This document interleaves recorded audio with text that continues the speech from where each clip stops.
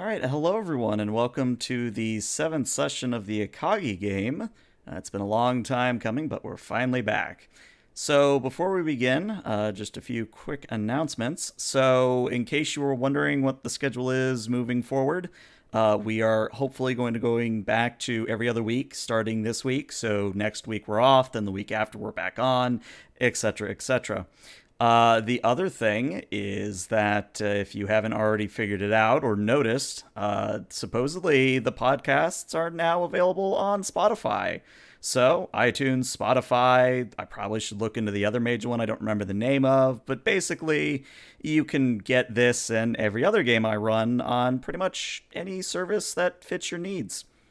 I think that's really it as far as announcements go. So let's just go ahead and go right in. Zarya, I believe you have the opening log today. I do. Personal log, Stardate 39982.1, Lieutenant Commander Zarya recording. We've just arrived at Starbase 23, all is well. The visitor we picked up in the Ricard system, Cyridice, has just disembarked to continue her journey elsewhere. It was certainly an interesting week. The crew always gets excited when there is a new guest aboard the ship, and Cyridice herself seemed to want to know a bit of everything about us. I would think it would be lonely traveling by yourself throughout the cosmos, but she seemed to be doing well for herself. The Akagi is scheduled to remain at Starbase 23 for the next week for routine maintenance and general refitting. Luckily for me, this gives me just enough time to finish the last of the crew's follow-up psychological assessments, as well as take care of some personal business during shore leave. The great thing about being at a starbase is that their more sophisticated communications equipment allows me to actually call home in real time. I'm looking forward to it. Alrighty. So, because I find it funny, we actually are going to go to Zarya's office, where someone who has been blowing off certain psych evaluations is having theirs. So, you two are in the Arboretum office, and you guys can take it away. Captain Miller, it's good to see you as always. Hey, Commander Zarya, always a pleasure. So we don't have much left in terms of your psychological assessment. I have a couple of pieces of paperwork for you to fill out, just some forms, some basic tests, and then if you have anything that you want to talk about, I'm perfectly happy to listen, and if you feel like maybe you want to take some time off on a regular basis and come see, if there's anything stressful going on, you are perfectly welcome to. Well, thanks, Commander. I do have to admit, the only thing that's been on my mind lately, I've been a captain for a long time, and when you get to my age, you sort of feel like you have a handle on what the galaxy is. And our recent encounter with the Klingons, well, I've lost a lot of people to the Klingons over. When we walked into that encounter, I didn't have a moment's hesitation on the situation, how to handle it, but I'd have to say that the Klingons, they reacted a little differently than what I was used to, and it did give me a moment of pause. Well, there's been plenty of changes in our own cultures over the years. Maybe they're going through one as well. For a race like the Klingons, a warrior race where battle is so ingrained in their culture, to see a shift like that is just not something I was expecting.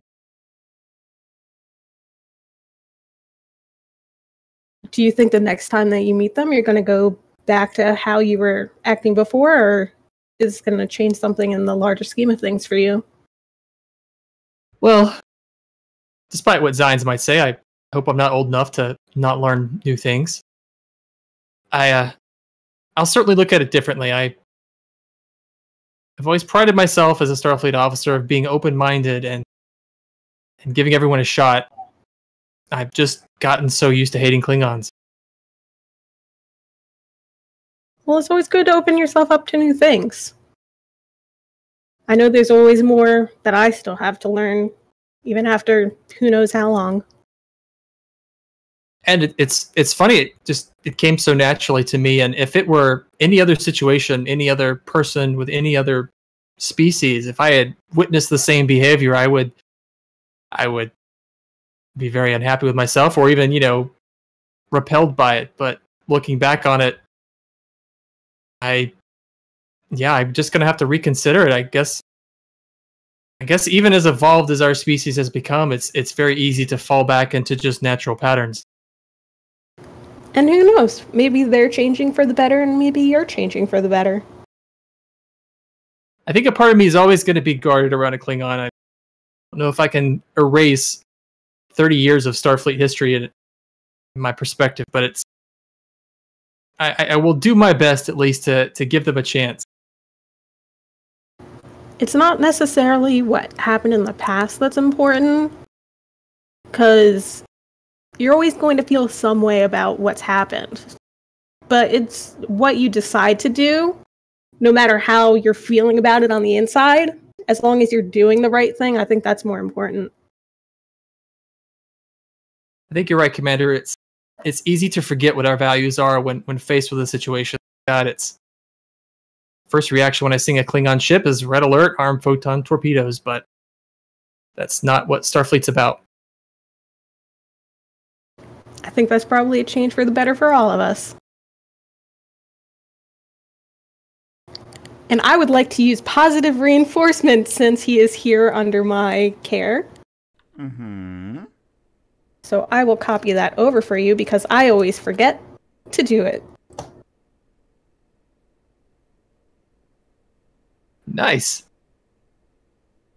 Do I make the President's medicine task? No, I do that. I just wanted to make sure that everybody was on the same page. Yeah, go ahead. You may certainly do so.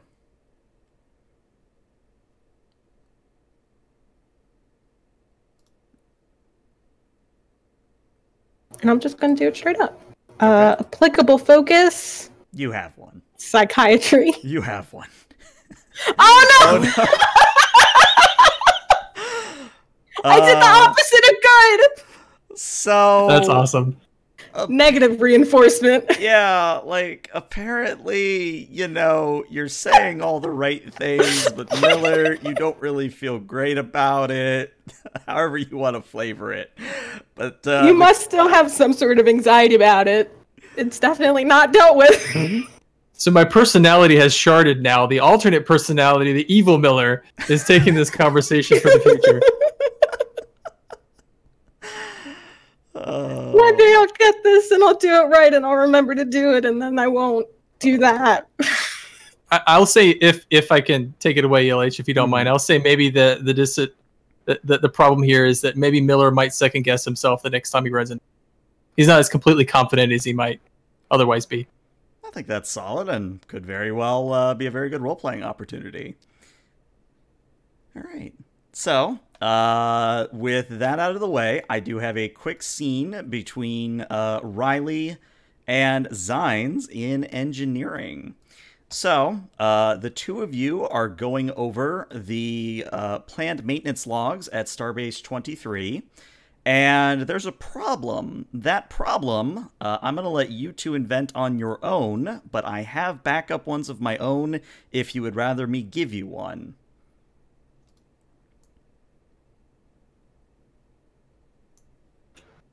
Well, Commander, almost everything appears to be in order around here, but, there seems to be some sort of glitch in the transport matrix, and I've had Mendoza working on it for weeks. I can't track it down. Well, seeing as how, as far as I know, we are going to be using that transporter to move supplies and things over, I would say that should be a priority, no? I agree 100%, but Mendoza and his team, he hasn't been able to find anything. But anytime I run a diagnostic, there it is. It's just some sort of glitch. I don't feel comfortable letting anyone use this transporter system until we figure this out. Well, I'll take your concern to heart, Commander, and I'll double up on. And Signs will pull a pad out. I'll double up on how many shuttles we're going to run back and forth, so that way we don't, for mundane items, so that way we don't have to use the transporter. But once we get to the starbase, then make sure that their crews also come in. Maybe, I don't know, maybe a fresh set of eyes and a fresh scanner will give a better picture. I don't know if you've noticed this, Commander, but this is a fairly new ship, and we've run into a fair number of glitches or gremlins.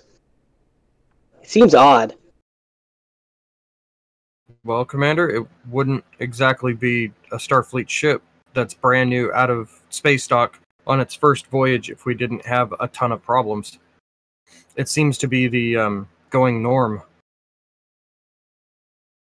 I wouldn't know, actually, Commander. This is my first time serving on a ship that hasn't been in space for at least 35 years. Wait till you see some of the old shuttles. It's a wonder they're still flying. One old engineer used to say, held together by baling wire and sheet metal. I don't know if that's vernacular that most engineers use, but those shuttles are some of those old shuttles are pretty bad, but just seems to be that once a ship gets out and starts flying around the void, then it'll start bringing itself together, I guess. Yeah, I guess that's true. Well, I'm going to keep looking into this. Hopefully I can track this down, because if we get to the station and it's not working, it's going to be a real pain in the butt for everybody around here.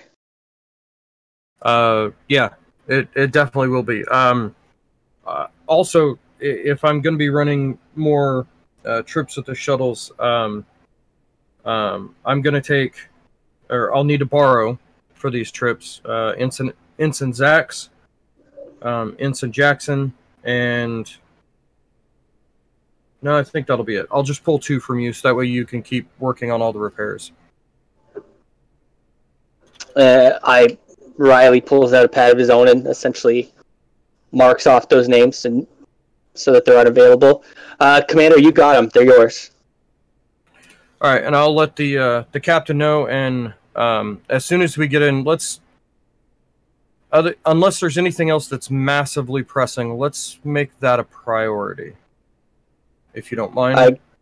I was really looking forward to. I heard that this starbase has one of the best margaritas in the quadrant, and if I'm stuck here fixing a transporter the whole time, well, I'm going to go nuts. If you can't figure it out in the first 12 hours, call me down here and I'll order you to take some time off. I appreciate that, Commander. But just keep me apprised of anything else that comes up, and we'll handle it from there. Will do, sir. All right. So there is a small time skip where you guys arrive at the station, and pretty much minutes after you've arrived, both Captain Miller and Commander Zines, you are asked to report to the commander of the station, Commander Zinros, and I will put that in chat. Commander Zinros is not someone you are familiar with on a personal level, but you do know that she is an Andorian.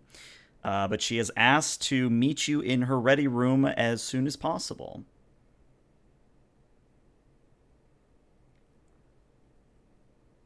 So yeah, we will skip ahead to you guys arriving in her ready room. And when you walk in, you see that Zinros is a little bit flustered. It looks like she's probably a little bit overworked, under stress, more so than, a station commander usually is. And as you come in, she says, Captain, Commander, thank you for coming. Can I get you anything? Hello, Commander. It's very nice to meet you. Since you seem to already know who we are, sure, let's have a drink. Sure.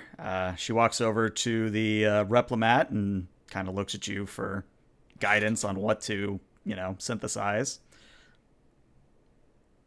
For myself, pause. I'll just have a cold glass of water. So she says, water, negative 15 degrees Celsius. And it's at that flash point where if you drink it too quick, it'll flash freeze.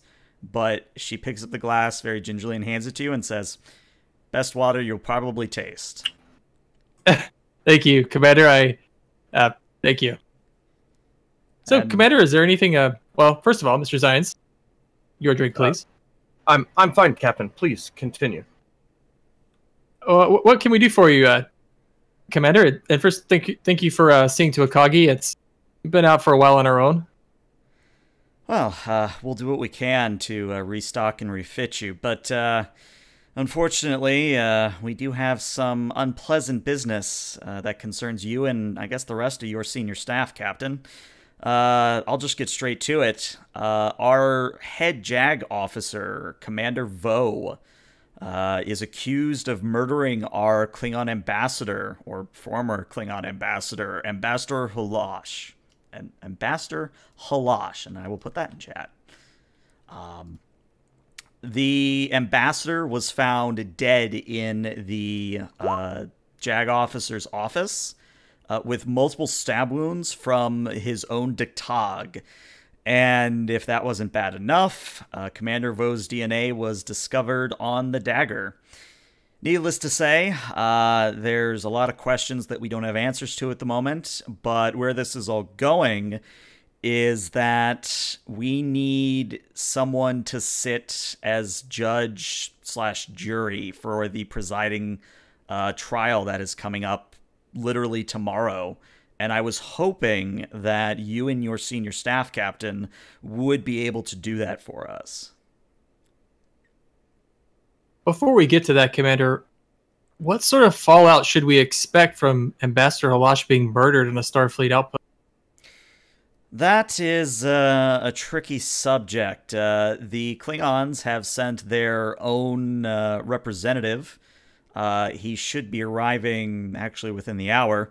I honestly don't know really what's going on with the Klingons, but they've already made overtures that the commander in question, Commander Vo, if they are not cleared, and the Klingons are already making it out like she won't, she's probably going to be sent to Rurapente or something worse. As for relationships with the Klingons, it's hard to tell with them. I'm sure you're more familiar with them than I am. What does this Ambassador Hulash have any relations to Chancellor Vivag? I'm not sure, to be honest. I've tried to remain somewhat impartial in case I'm asked to represent anyone. But I can certainly get you that information during the trial. It wouldn't necessarily be for the trial, and Zines will kind of look to Captain Miller. We had actually a positive run-in with Chancellor Vivag that if tensions get very high, maybe he's somebody we could talk to about calming things down. That would be a very welcome, I don't want to call it a maneuver, but it would be a good course of action should things get heated. Well, Commander, my staff and I are certainly here and ready to help in whatever capacity we can, especially if you need us to take over the investigation. If you don't mind me asking, and forgive me if this oversteps my position, but since the murder, has the station been on lockdown? Have there been any ships coming and going that we should be aware of? Specifically, if there's a murderer on the loose, that I'm just going to assume that's not Commander Vo. They could have gotten off the station.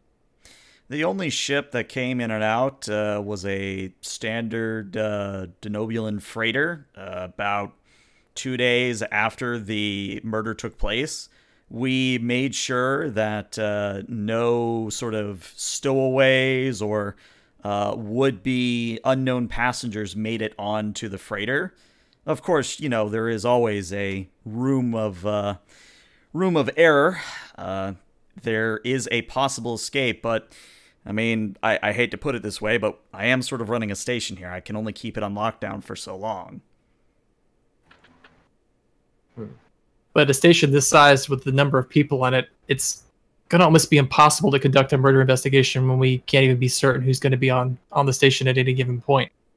True, but the good news on that is besides the Akagi and this freighter, there has been no other docking activity that I'm aware of. Very good, Commander. I guess the first place, well, I guess I should ask, what would be our role in these proceedings? Well, your role, unless you were asked specifically by Commander Vo to represent her, your role will be jury and judge. You will be not calling witnesses. You will be basically taking in the information, making judgments, asking questions of those that are on the stand, and in general, you will be basically the sort of third impartial party to all of this. Now, if any of you have any relationship with Commander Vo, be it professional or otherwise, now would be the time to say something.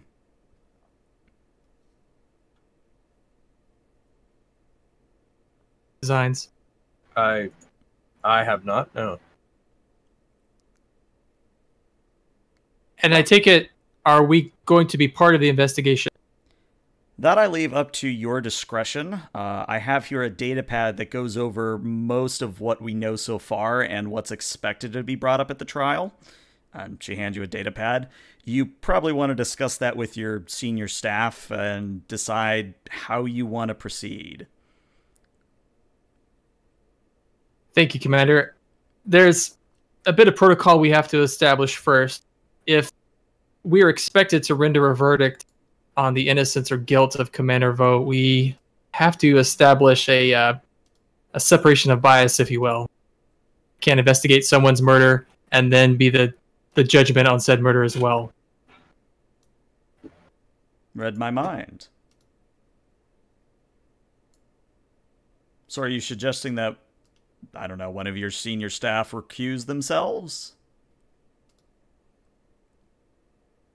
Well, as the senior officer on the station, kind of look to her to correct me. I believe proper procedure is I step out of the investigation so as to not drive my bias towards guilt or innocence. Does that sound fair? Sounds more than fair. In fact, I would think nothing less of you, Captain. It is what is expected of you, as weird as that is to say. Number one, I know this may not be something you're prepared for, but I'd like you to lead the investigation, and in the meantime, I will see if I can figure out what to do about the Klingon. Of course, Captain. That shouldn't be a problem. I'll just need access and clearances to be able to go, well, wherever I want on the station, anyways. And I'll probably take, unless you would like her as part of the tribunal, I'll take Commander Zarya with me. Her ability to read people will probably be pretty useful. I think that would be perfect. If there's nothing else, I can get started. If you want to give me all, or send me towards your security officer's office so I can start relaying with them. Of course. And she hands you a pad as well and says, the trial starts at 0800 tomorrow, so not a whole lot of time, but hopefully it is enough. Hopefully. All right. So now, Commander Zinros, in the meantime, if you wouldn't mind passing me any intelligence you might also have about Klingon ship movements in the area, well, let me rephrase that. Let's not assume the Klingons are are taking any hostile actions here, or they would use this as an opportunity. But it would be good to know what ships are in the area just in case.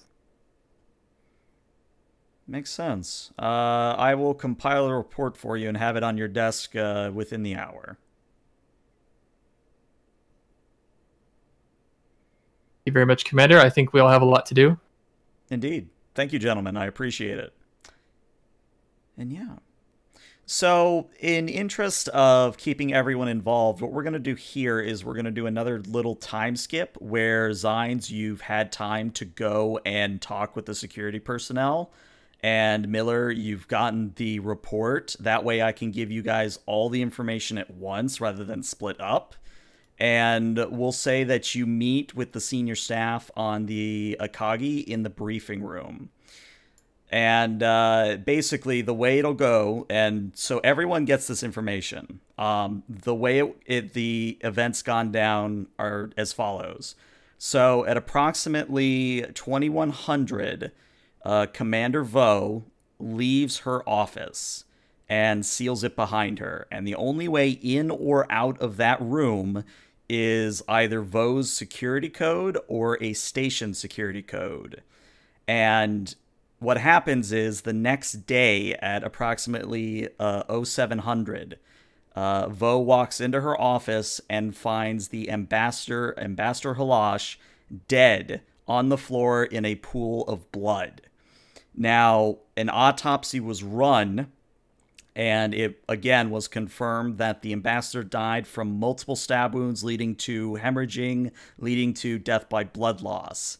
And the time of death is somewhere around 21:30, so about 30 minutes after Vo left her office. And there are no logs that indicate any entrance to that office during the period after which Vo left originally. And the other point of information that you get is that the dagger that was discovered to be the murder weapon, Vo's DNA, her skin cells, were found on the handle of the dagger as well as on the blade. And there was a small incident reported involving a medical personnel around 0200. But the only reason that's in the report is because about 0200, the power in the main sickbay was disrupted, and for a moment, the sort of life sign, how do I want to say this? Let me back up because I think I've forgotten to say something. So the power loss in sickbay happened after the murder and after the body was discovered. So the following day, after the body was being autopsied, stored in the morgue, etc. I think that was what I left out. The power goes out in sickbay for approximately 15 minutes. And when the power comes back, the dagger, the murder weapon, is back on the ambassador's person. And there is no, logical way, or at least basically, everyone who's tried to figure it out, they have no idea how the dagger got from the security office back onto the ambassador during that time. And I think that's everything. And if you want to ask questions, I can give you some information, but that's what everybody gets at this point. And TOS, so no knowledge of chronotons or anything like that, correct? I think chronotons are still around, but it wouldn't be a standard thing to check for. Okay, and it wouldn't be a standard thing that somebody would think to check for. I leave that up to your discretion. Are there any other ships that are still here that were there at the time of the incident? No. Again, the only ship that came and left was the Denobulan freighter. And that was a very small ship, crew of about 5, and it was literally just a cargo tug. So you have logs that show that they were very thorough about checking the cargo and making sure no one slipped aboard. But that is sort of a loose end. As far as Miller's... Sorry, you go. As far as Miller's position at this point, following procedure, would he not like, would this information not be available to him until the trial so that he doesn't form an opinion, that sort of thing? I'm going to say that you're privy to the information because this is what has been presented so far, but you don't get specific, like, testimony kind of a thing. Okay. So it's kind of like the Riker trial, if you remember that episode of TNG, where we already know that the station blows up, but we don't know why it's blowing up. It's kind of that sort of trial. Do we know the ambassador's location before the time of the murder? Specifically before 2100? Yes, the ambassador was spotted on the station's promenade eating what appeared to be gagh.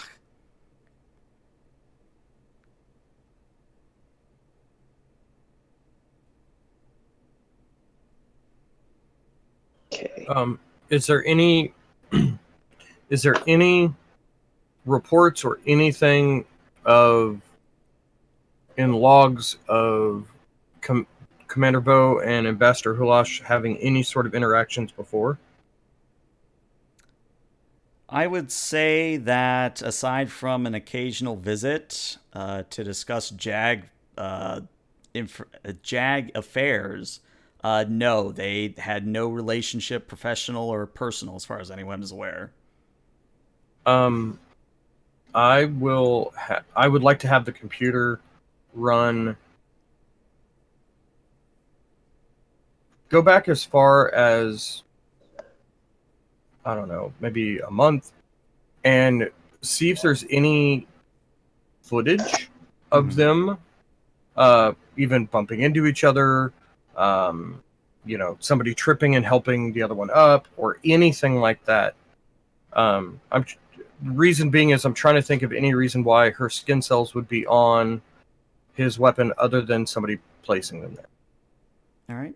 I would say the computer will run that, but it would be something that would arrive during the trial, so I will feed you that information then. Okay. Did anyone spot the ambassador leaving the promenade? No, there are no reports of him leaving the promenade.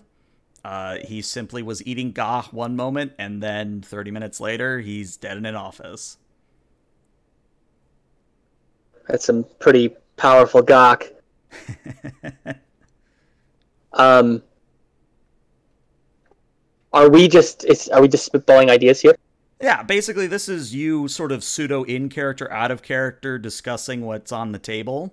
And we're doing it this way because I think it's easier than, hashing it out via the trial, because the trial is going to have specific testimony that will then shape your opinion of this evidence so far. Okay. My idea to bring to the commander is that we have to rule out any sort of issue. Like, you could easily use the transporter to probably put DNA onto that weapon, and a transporter would be an easy way to get a body behind that door. So we have to check all the transporters on the station. And if we can, get the transport logs from that Nobelian freighter, if it had a transporter. Did indeed. I think Miller. that we have to rule it out first. Miller stands up and he straightens his shirt. A murder like this, especially against a Klingon ambassador, a murder on its own is one of the most extreme things that a person can do to another individual. And particularly to a Klingon ambassador, a scuffle where a person can overcome them and kill them with a bladed weapon, it's not something someone does lightly. My father used to say, back on Camus 3R colony, murders don't happen without a motive. So I think the key to this murder is,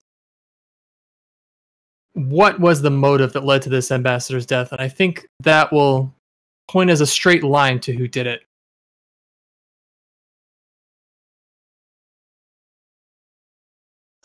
Where was the Diktog found in the ambassador? The dagger was found on the floor next to the ambassador in the pool of blood. And where were the wounds? The wounds were primarily concentrated around the chest area, specifically near both hearts. Sounds Were there any self-inflicted. defensive wounds? No, that is the strange thing, is that there were 0 defensive wounds. Interesting. And then, do we know anything about Vo's, where Vo was in those hours between 2100 and 0700? According to station logs, her comm badge was in her quarters. Okay. It just occurred to me, Commander Zarya, I'd like to give you full authority over the medical facilities on this station as far as this investigation goes. It just occurred to me that you, as a medical expert, would present a possible unbiased third party when it comes to examining the body. I'd be happy to help in that way. I do have one question, though. I may have missed it in all of the information. Was there a toxicology report? There was, and really that's something a little bit odd, is that there were no poisons. They did confirm that there were no toxins or even liquor in the ambassador system, but strangely, there was no Ga in his stomach.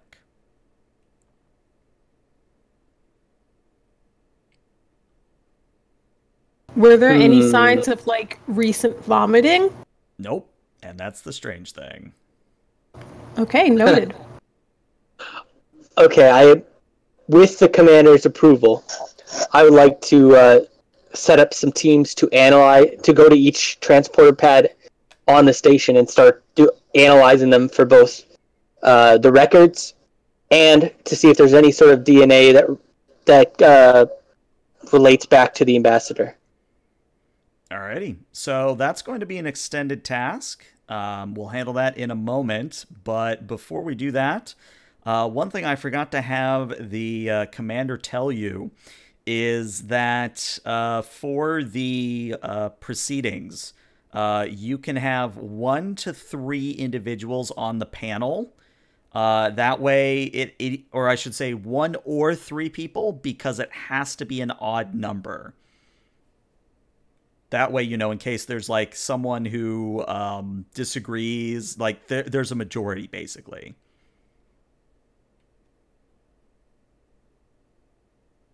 And this is the panel that decides the verdict? Yes, and the panel can be anyone who's here. You just have to tell me which one of you wants to be on the panel and who would prefer to stay on the investigation side of things. I think after giving, is it okay if I've given my little thing here and then joining the panel? Yeah, that's fine. Like, Riley's parents have a background in Federation politics, and they've been involved in many situations, not like this, but situations that have had high stakes attached. And he feels comfortable that he could take himself out and be a unbiased third party. I think that's fair. And I think Miller, as the highest ranking officer, should probably... Okay. I'm happy to put Zarya on the panel as well. We'll see how that goes, but I'll put her there. Noted. All right. So, I believe that leaves Zines. You're going to stay in charge of the investigation. Sounds like it. Mm-hmm. All right. So, let's handle this extended task because it is an important bit of information. Oh, wait. Does that mean I don't get to work on this myself? No, this does mean that you have to use a supporting character for these roles. All right. I think recusing myself from the investigation, I would definitely recommend to Zines both Lieutenant Mendoza. Not that he's good at anything, but everyone seems to like him. And Chief Weakass, because he is probably the ship's expert at transporters. Fair. All right, so the way we'll run this then, because we'll do this extended task, then move into the trial, And apologies if this is a little bit weird, but this is like my first time trying to run a trial, so I'm still feeling things out. So whichever supporting character you would like to do the extended task, this is going to be a control and an engineering. And we'll say that the Akagi will assist you because I don't have station stats because I didn't think we'd need them. We will have the Akagi assist you with a computers and engineering. The base difficulty is only a 2, so it's very easy. Well, supposedly, anyway. I can roll for Chief Weak Ass. He does have a focus in transporters and replicators. Would that apply? That would definitely apply. Do we have any momentum? No, unfortunately, you have no momentum at the moment. Okay.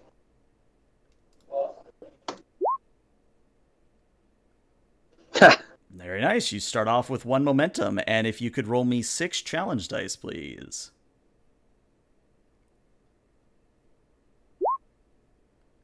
Well, do you want somebody to get the ship? Yeah. If someone can get the ship real fast, All right, for extra momentum. Computers engineering. Yep.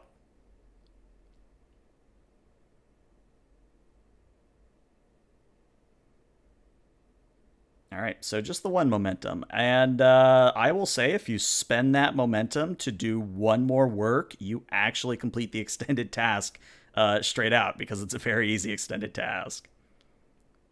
I think that's a great idea. Okay. So yes, what you do find is that there is transporter activity around 21:30 of the day of the murder or the night of the murder. However, the logs do not indicate that a transport was made from the ambassador's office or not the ambassador's office, the JAG officer's office. Instead, the transport occurred from a cargo bay to a cargo bay as far as the logs are concerned.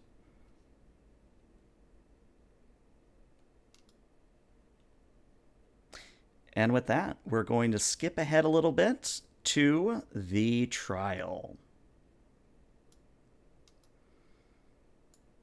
All right, so Zines, you can still be present, Zines. You just can't be on the panel, kind of a thing. All right, and Miller, you're in the middle because you're the highest ranking. All right, so the courtroom is very similar if you remember the trial of Captain Kirk and really any trial in the TOS era. It's basically a large open room with 2 desks for both the defendant and the prosecutor. There's a chair in the middle of the room that faces a raised platform where the panel sits. And there's a stenographer, as well as several other witnesses and people who will be called into question. And there's also a screen on the wall to present any video evidence. You notice, as you all walk into the trial room, that Commander Vo, the JAG officer on trial, is actually being represented by Commander Zinros, and that the Klingon that has arrived looks to be one without ridges. So looks like he is suffering from the augment virus, though I don't think you know that in character per se. You just know that he doesn't have ridges. But yeah, at this point, Miller, you as sort of the ranking officer can convene the trial, and really it's your discretion how the trial proceeds from here. All right. I'll ding on the bell. This trial is now in session. The matter at hand is the murder of Ambassador Halash. I believe representing Commander Vo, one of the chief suspects in this murder, is Commander Zinros. And the Klingon delegate, I believe presenting a counter argument, is, leave an opening for him to present himself. Yes, he stands and adjusts his tunic and says, "My name is MacLeod. I am to take the commander to Rura Penthe after they are found guilty." Thank you, Mr. Claude. I trust that you have been told by the Klingon High Council that the judgment of this court will be binding, a judgment of guilty or not guilty. we would expect you and the Klingon Empire to respect whatever the outcome that we rule. Of course. However, with the evidence that will be presented, I think that our case will be very solid and self-evident.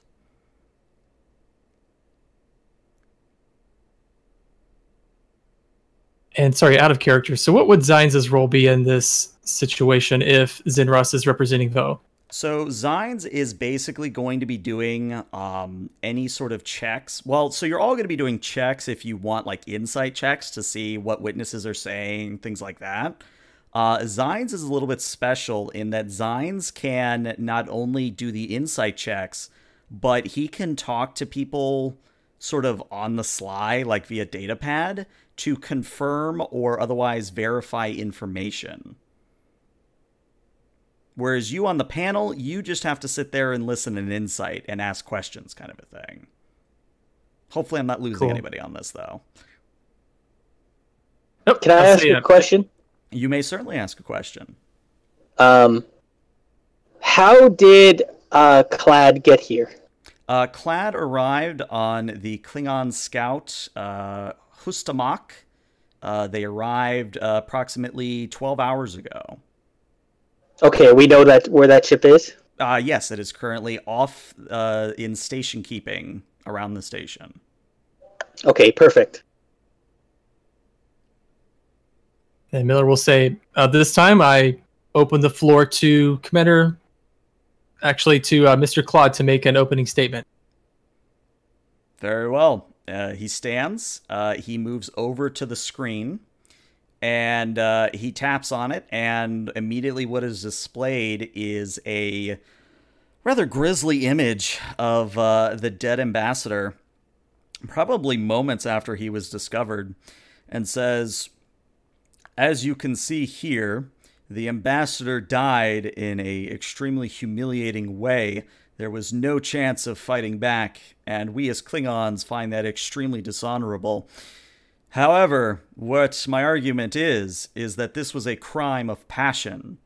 And he taps on the panel, and there is a blurry hollow image.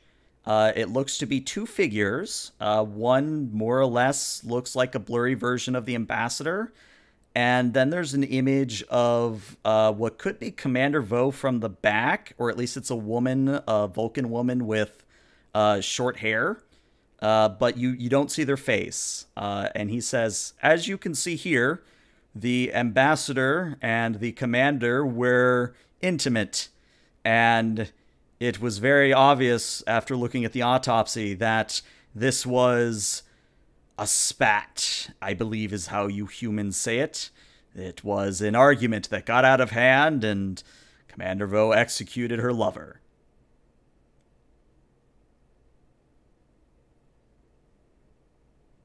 Are we allowed to ask questions? You're on the panel, so yes, you are.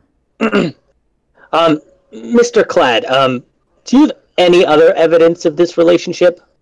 We do indeed. In fact, if the panel would allow it, I would like to call my first witness. Of course, Mr. And Claude. if no one else does? Okay. Very well. Would Lieutenant Commander Morgan please come to the stand? And the gentleman in the back with slicked black, short hair, sort of a goatee, wearing a Starfleet uniform. His insignia is Lieutenant Commander. And he is wearing Operations Gold. So he comes to the chair, sits down, says, "My name is Lieutenant Commander Morgan, serial number AJ7113, and I verify that all information that I present from here on out is what I believe to be the truth, and nothing but the truth."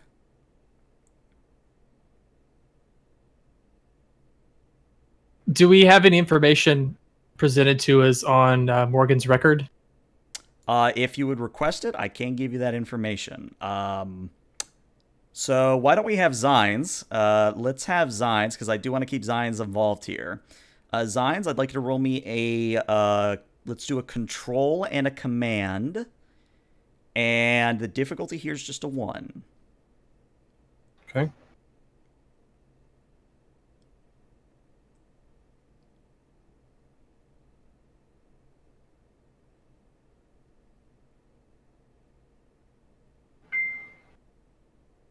Yeah, no applicable. All right, you get a momentum.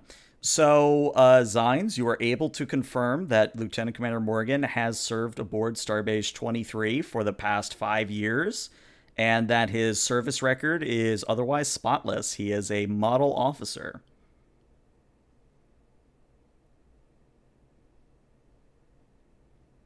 Okay. I guess I'll send that over to the judge's pad, and so that way he can see it. Okay. Would I be able to get any specialized information on his psychological profile?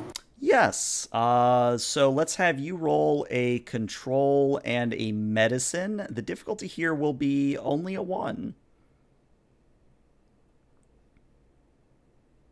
Applicable focus psychiatry? Oh, yeah. Oh, yeah.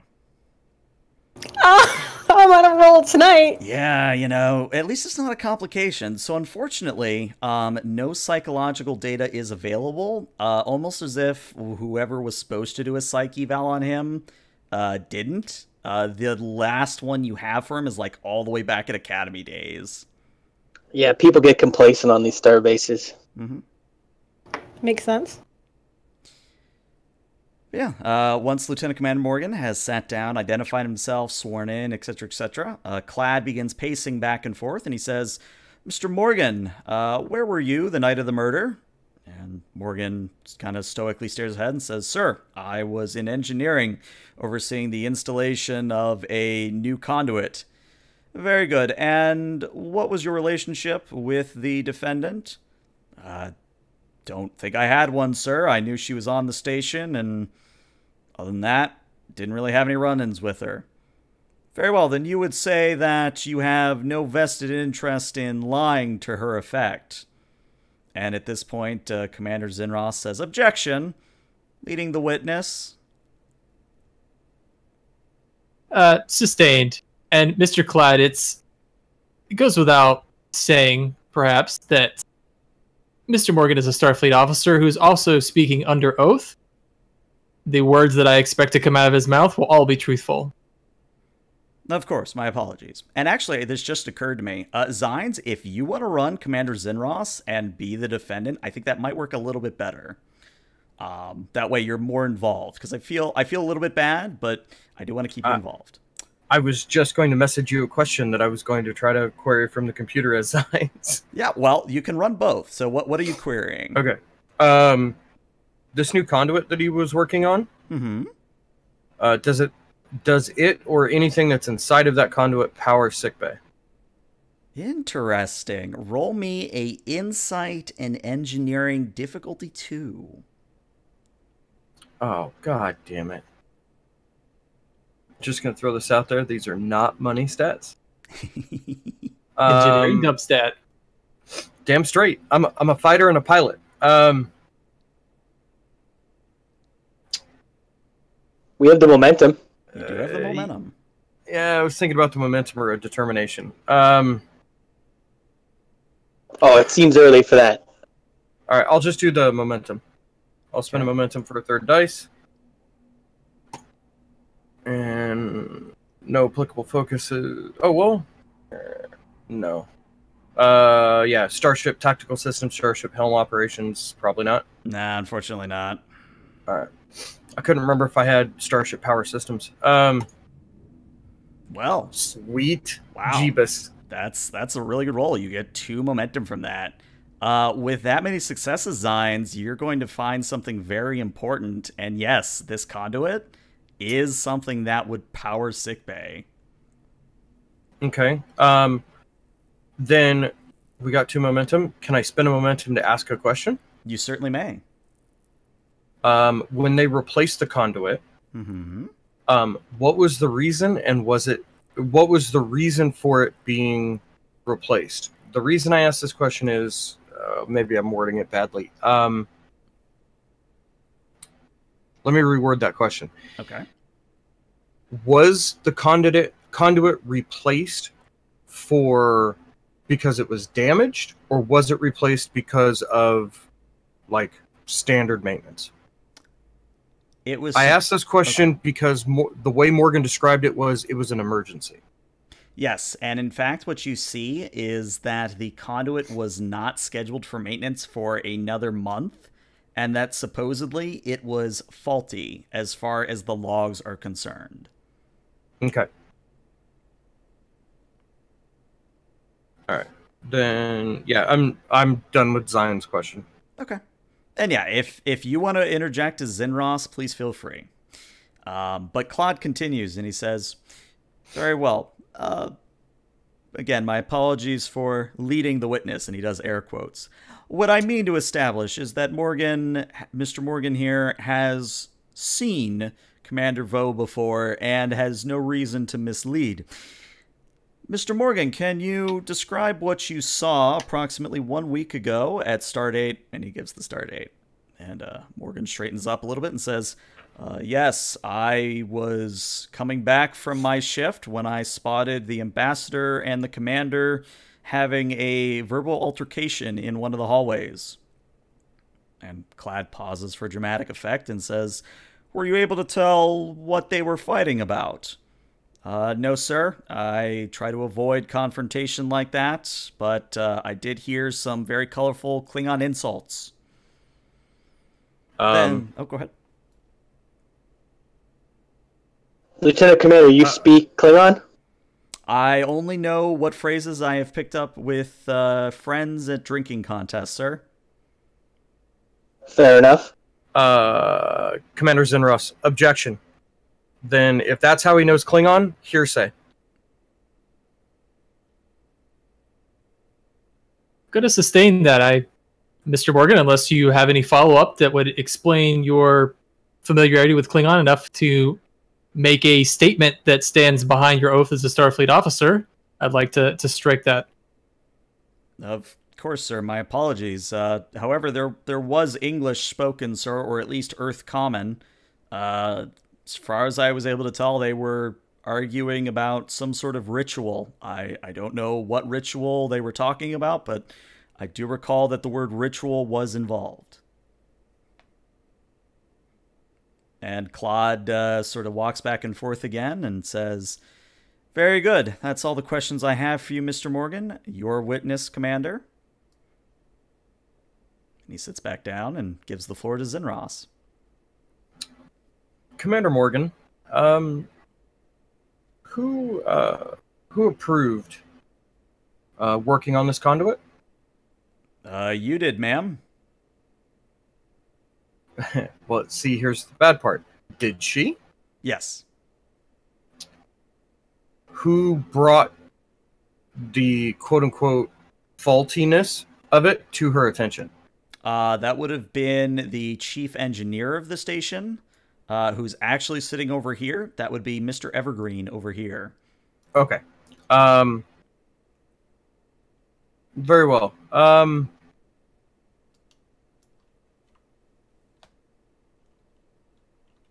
Have you seen, in any other way, Commander Vo and the Ambassador together?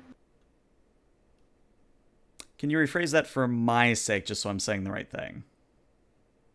Have you seen them having a meal? Have you seen them around the station, walking together, holding hands? Gotcha. So Morgan responds, no, ma'am. This was the first time I had ever seen them together. And in fact, it was the first time I had seen Commander Vo in probably months.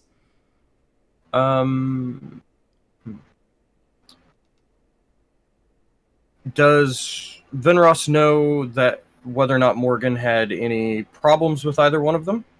Yes, she would know. And again, his record is spotless. So if there was anything going on, it wasn't something she knew about. Okay.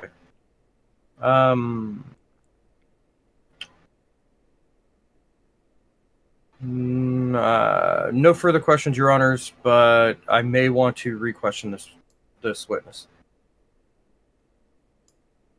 Very well, Commander.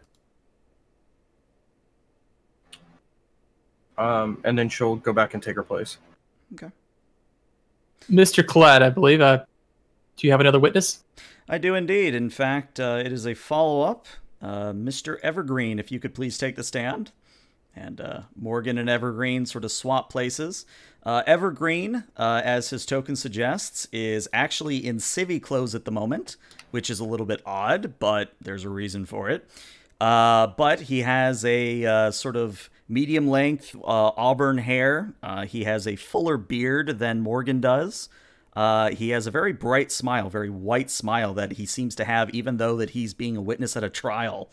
But he sits down, he identifies himself. He says, "My name is Lieutenant Commander Evergreen. I am currently here, oh wow, I dropped the R. Good job me. Evergreen. My name is Lieutenant Commander Evergreen. I am here of my own volition, off duty, to present what I can in Commander Vo's defense." Can I have Zines check his record? You may indeed. That's going to be another control and command for me. Difficulty 1.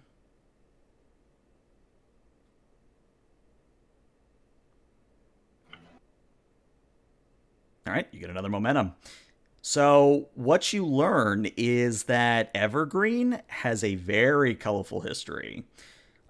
He is almost on monthly or bi-weekly report for some form of, I wouldn't call it dereliction of duty, but it's definitely not something a Starfleet officer should be. So let me put it another way.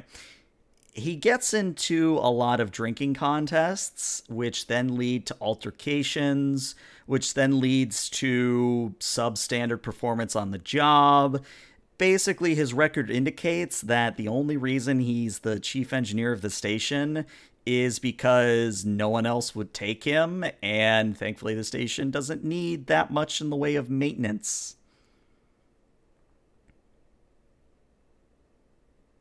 I'm going to send... I'll send that, obviously, I'll send that to the judge's pad, and then I'll send a message to Riley of... like basically asking him to mentally double check anything he says as far as like work that may or may not be needed or things like that. Basically, Zines is telling Riley to be the engineering lie detector. No way, Jose. I trust this guy. I like this guy. Because he's a drunken engineer? Yes. I mean, if it's drunk for a reason. Yeah, Starfleet has a stellar reputation of engineers that drink. Just a wee nip. Can I see if I can get any additional information on him? You certainly may. That's going to be a control medicine, difficulty of 2. I'm just going to use one of these momentum because I've been doing real bad tonight. Applicable focus, yes. Yep. Hey, you get the momentum right back. Very nice. Okay, I won't even take it out. So, Zarya, it's a good thing you asked because his psych profile comes up actually almost right away. What you're seeing is that Evergreen has sort of a inferiority complex. There's a lot of self-doubt in his psych profile. There's a lot of, shall we say, reckless actions that are probably a result of him trying to prove himself. But what you're not seeing is any violent tendencies, any sort of, shall we say, reckless abandon or, thoughts of hurting others. I'm trying to think if there's anything else. I'm looking at my notes. I think that's pretty much all you would get. Yeah, like there's a little bit of self-destructive because he does drink a lot, but it's quote unquote manageable. Okay, we have our functional alcoholic here. I will take that under note. I was going to say, lean forward. Mr. Evergreen, you attended Starfleet Academy, is that correct? Yes, sir. So when you were at Starfleet Academy, did they mention about procedure, when to be in uniform? Yes, sir, and I will apologize for my appearance. Unfortunately, in repairing another incident on the station hours before this, I may or may not have burned about half of my uniform. Well, it's good to know that you were injured. If you could send that information about the engineering problem over to Mr. Riley, it would certainly be useful information, or especially to Commander Zenros here. if there's a dangerous situation on the station, we'd all like to know about it. Oh. Is everyone else in dress uniform? Yes, everyone else is like in dress uniform. So I instantly ask, were you repairing a plasma conduit in your dress uniform? Honestly, sir, yes. I didn't have time to change to or from my normal one, and I honestly thought it would just be a quick fix before I came here. And Riley has to turn around in his chair to stop everyone from seeing him laughing. So, Riley, I'd like you to roll me an insight engineering, please. And the difficulty here is a 2.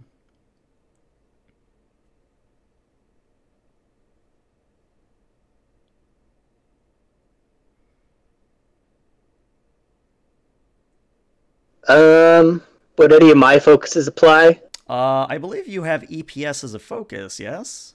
I do not. I think I was going to take that. Do you have anything I did related not. to maintenance and or power systems? Warp core mechanics and flight control systems. Nothing specifically power systems. In that case, no focus. And you do have 2 momentum, but you don't need it.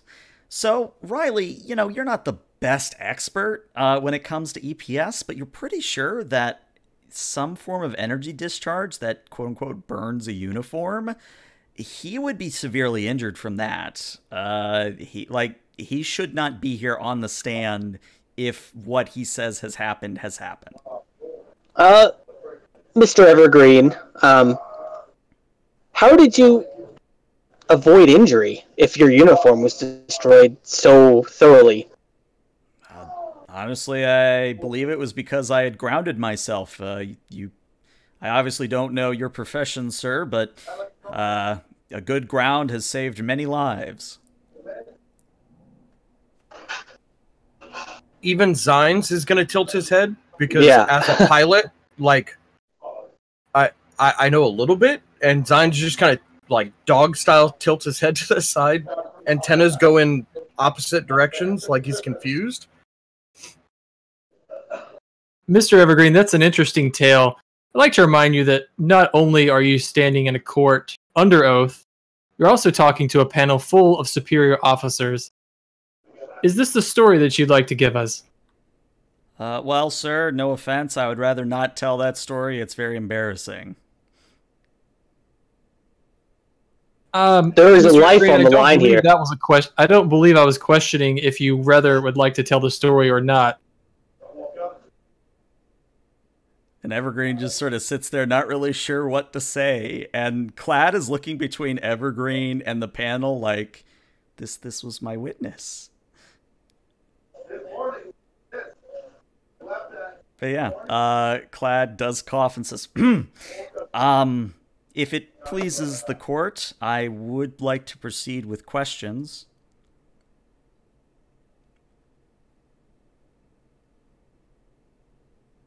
Out of character, I'm almost like, just kick this guy out. If he can't even give us a straight answer on how he got out of uniform, like, what are we even gonna let him answer questions for?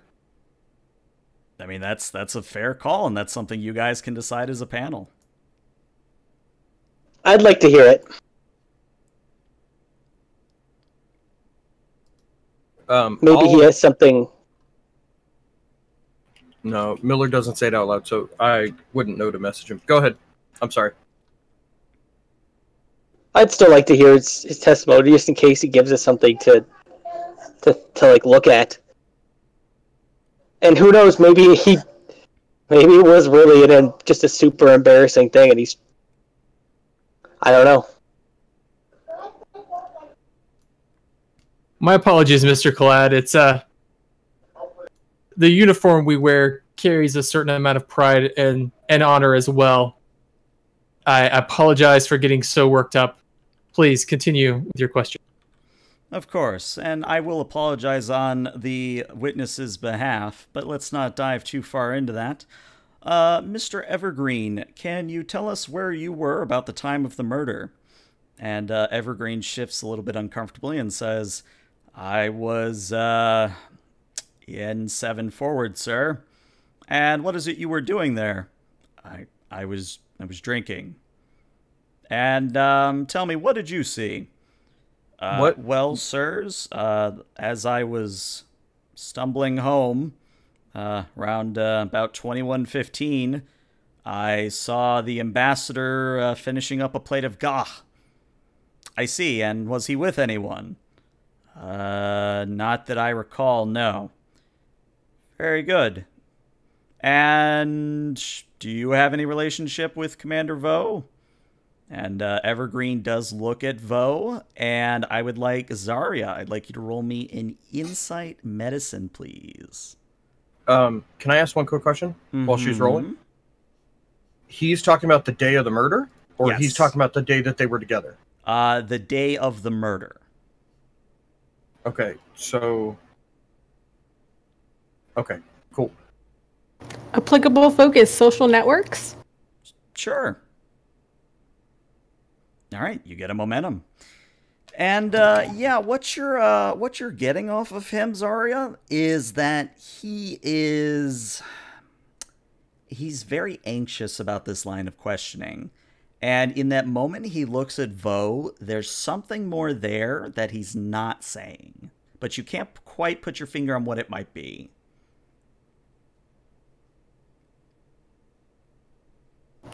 I have a question Oh, for the witness. sure, you can go first. And this is purely speculation, but I believe as a judge, I'm allowed to speculate. Commander, have you had anything to drink today? Honestly, sir, yes, I have had a little bit to drink. I'm very nervous without it, sir. You look very nervous with it as well. He just remains quiet at that one. And I look to Zarya and shrug. Commander Evergreen, what's your relationships with the oh my gosh, the defendant and the victim?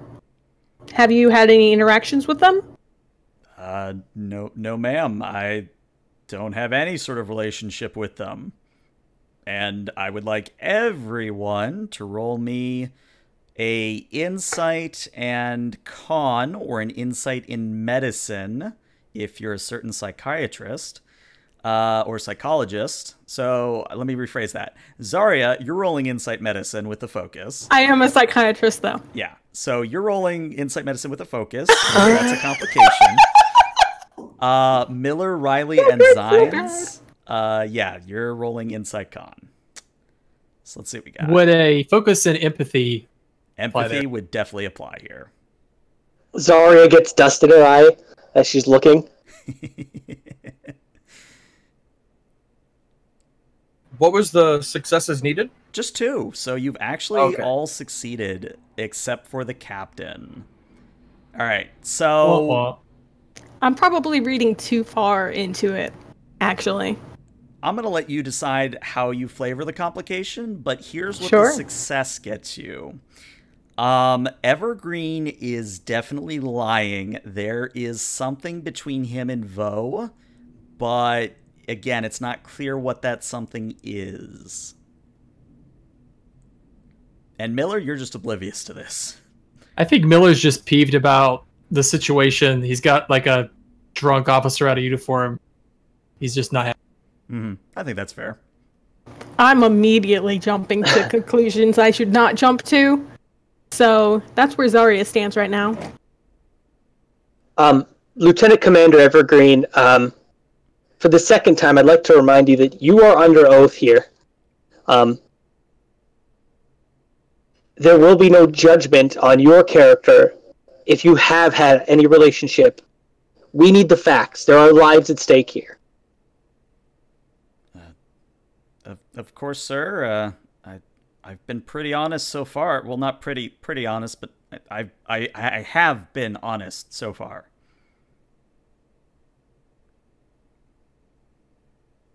And if So I you're may remind you, there are further effects in the relationships between our peoples at stake here.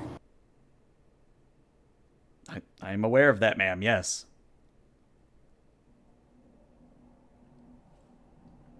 You do also know, Lieutenant Commander Evergreen, that if we find that you've been lying about any information here, you will be held in contempt of court and face substantial time in, very heavy penalty. Lying to a Starfleet in a Starfleet court of law carries substantial penalty.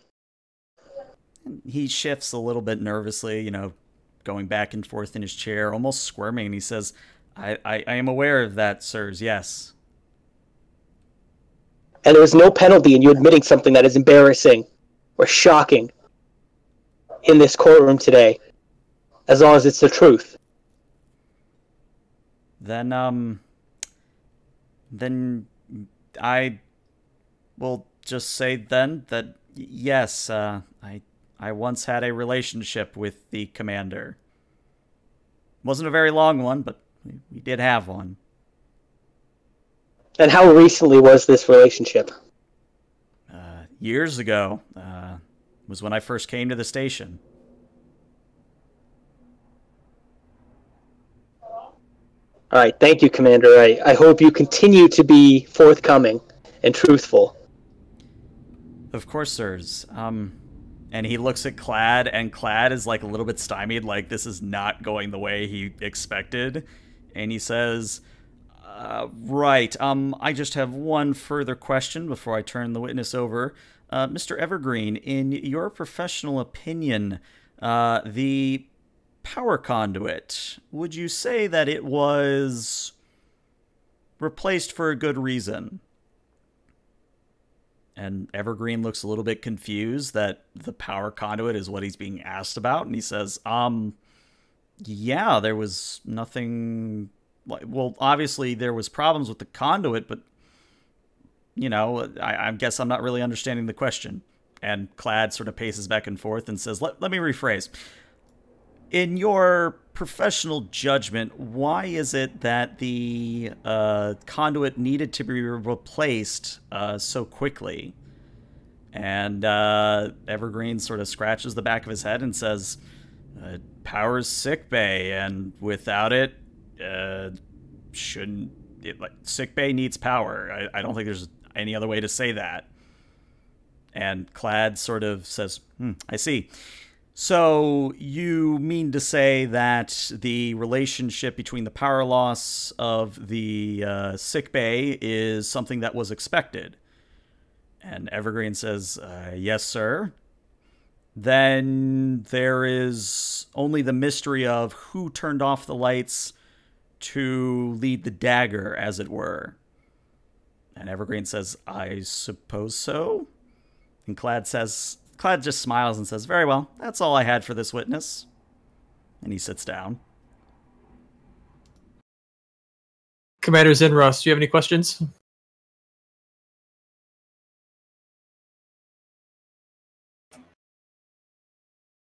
Yeah, I was muted. Yes. When did the power coupling, or the power conduit, when did its faultiness come to light? Approximately an hour before it was replaced, sir. We tried to get it replaced as soon as possible. And it was replaced at what time? 0200? Yes, sir. Huh. And who brought this to your attention? I believe it was Lieutenant Commander Morgan over there, sir. So you sent him to replace it? Yes, sir. Have you checked his work at all? No, I trust him, sir. Or seen what the conduit looked like before he replaced it? No, sir. Again, I trust him. Interesting. And are you, or to your knowledge, is Commander Morgan proficient with using a transporter? Well, we all learn about transporters in the academy, sir. Lieutenant, that's not what he asked. sorry, sir. Yes, I believe we are both proficient in transporter technology. Are either one of you or both of you proficient? Oop. Sorry about that. Mm-hmm. Are either one of you or both of you proficient enough to make site-to-site transports as well as getting rid of transporter logs? And again, he looks uncomfortable and says, yes, sir. Anyone on my staff, including myself and Morgan, could do that. And was any of those type of transports made that night? Yes, sir. There was a... and he thinks for a moment. There was a cargo transfer, as far as I'm aware. Cargo transfer on the station site to site. Correct. And were there any made that the records were expunged? No, sir. Are you completely sure of this? Yes, sir. Is there anyone else on the station that is proficient enough with this to do that sort of thing besides yourself or Commander Morgan? Honestly, I don't know the station complement, sir. I suppose it is possible.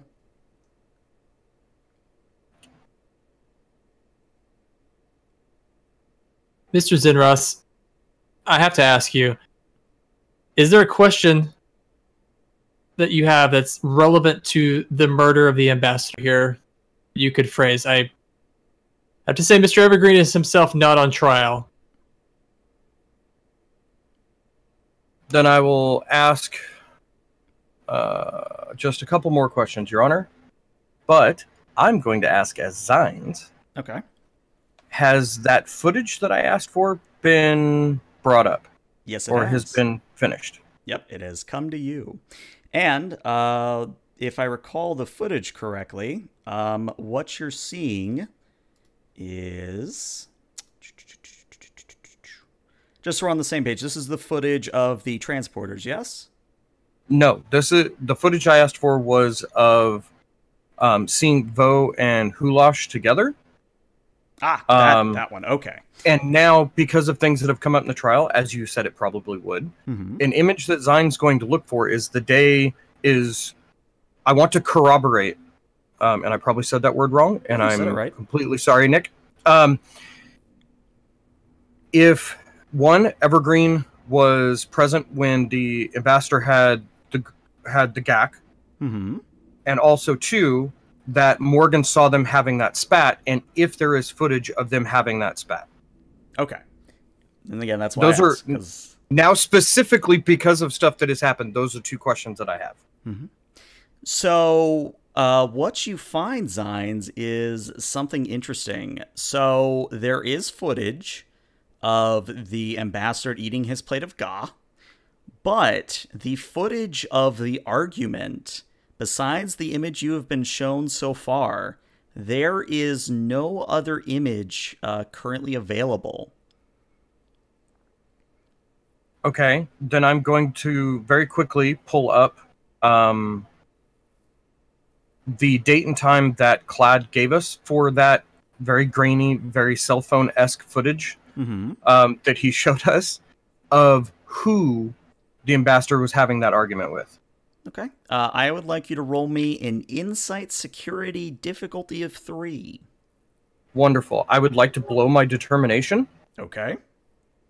And I have the perfect value to use. You said Insight Security, yes? Yep. Okay. The determination and the value I'm going to use is Never Stop Learning. And I would like to use it for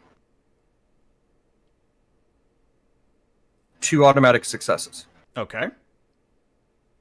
So I'm not going to use any momentum, because just in case my actual roll goes shitty, I would like to get rid of complications. Okay. So we'll try this. Applicable focus, probably not. Not unless security is considered tactical systems. No, unfortunately not. Okay. And survival, all that. Nope. Okay. All right. All right, Get so- a momentum.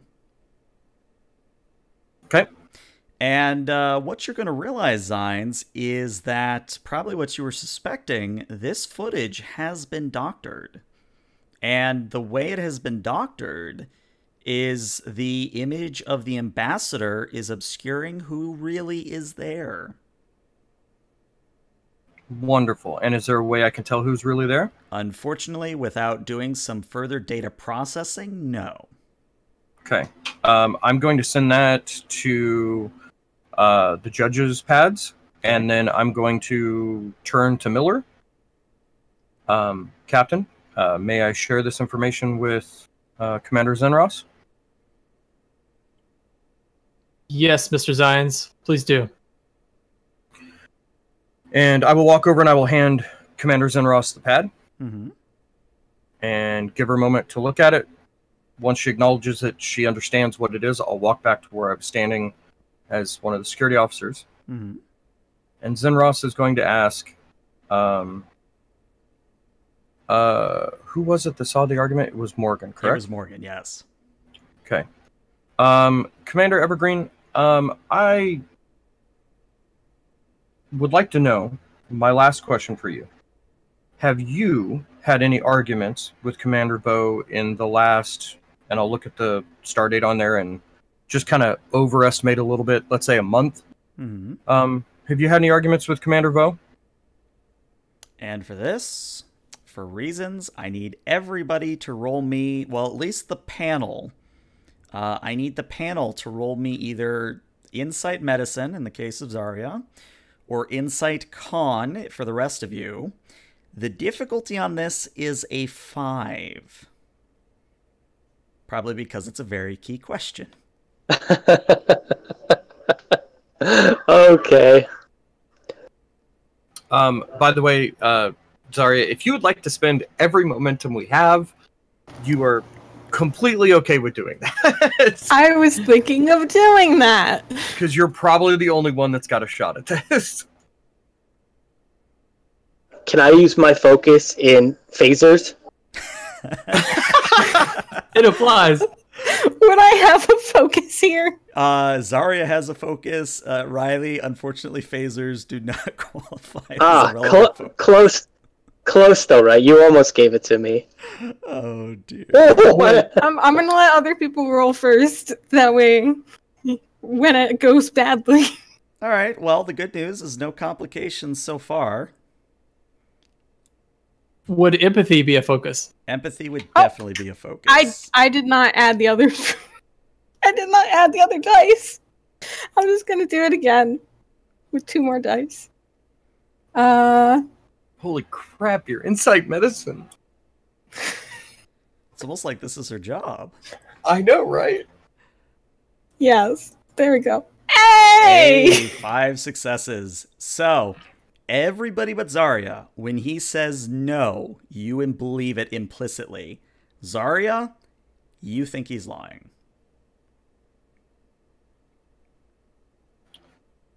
Zenros. Oh wait, Insight Con. I did not roll. Oh, yeah, go ahead. Again, the difficulty is 5, so you can give me threat, momentum, determination, etc.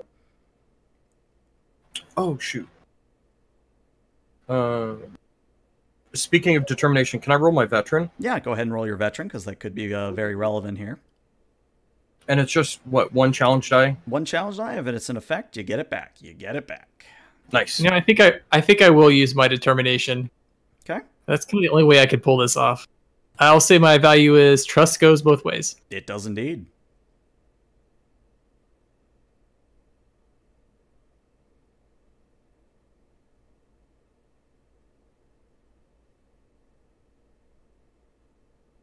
Oh well, that's 4. Close. Very close.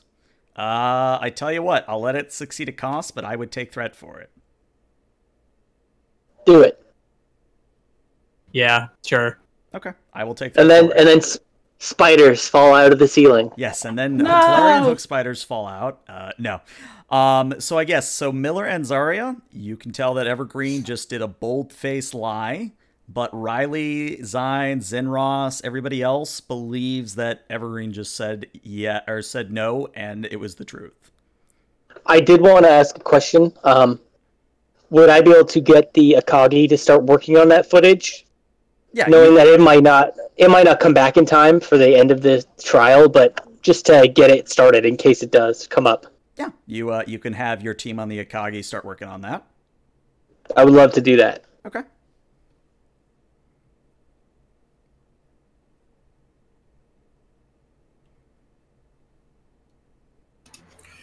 I just look at Evergreen and I say, Mr. Evergreen, try again.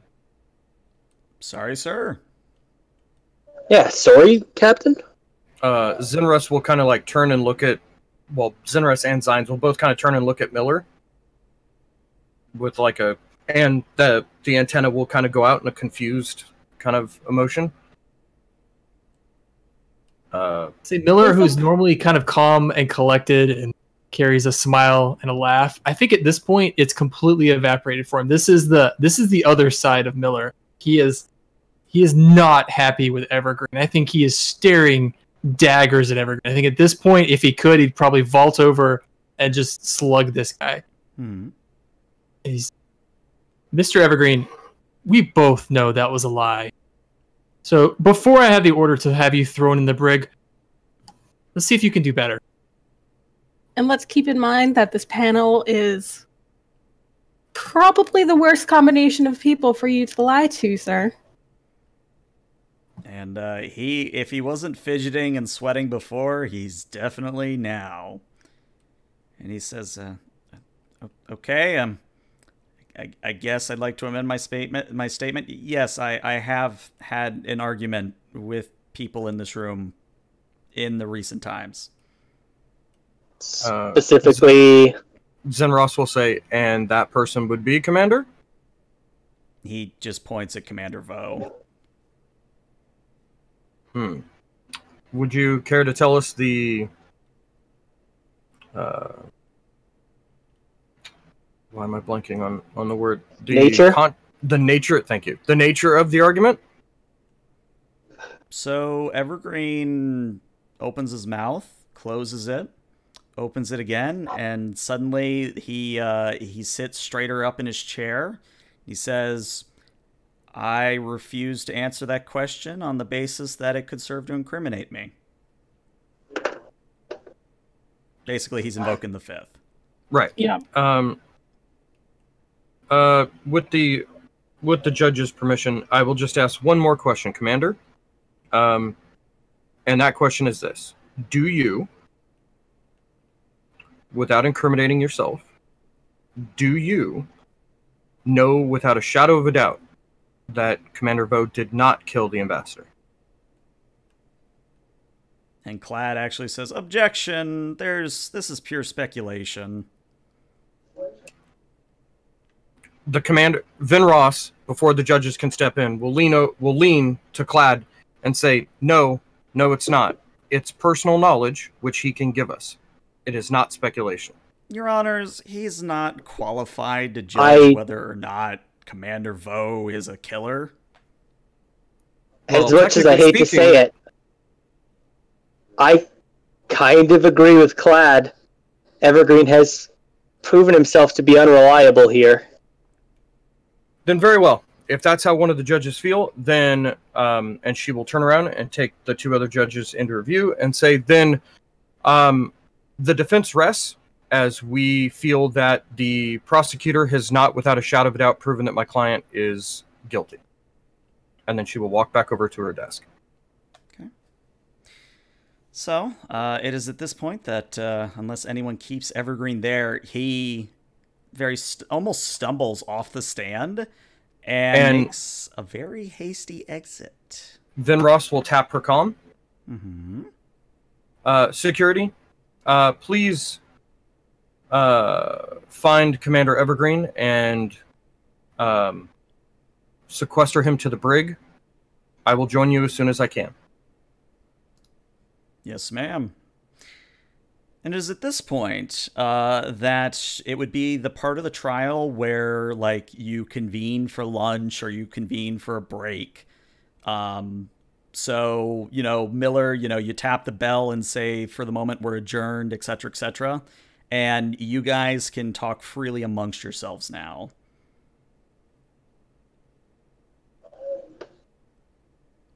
Is Clad still in the room?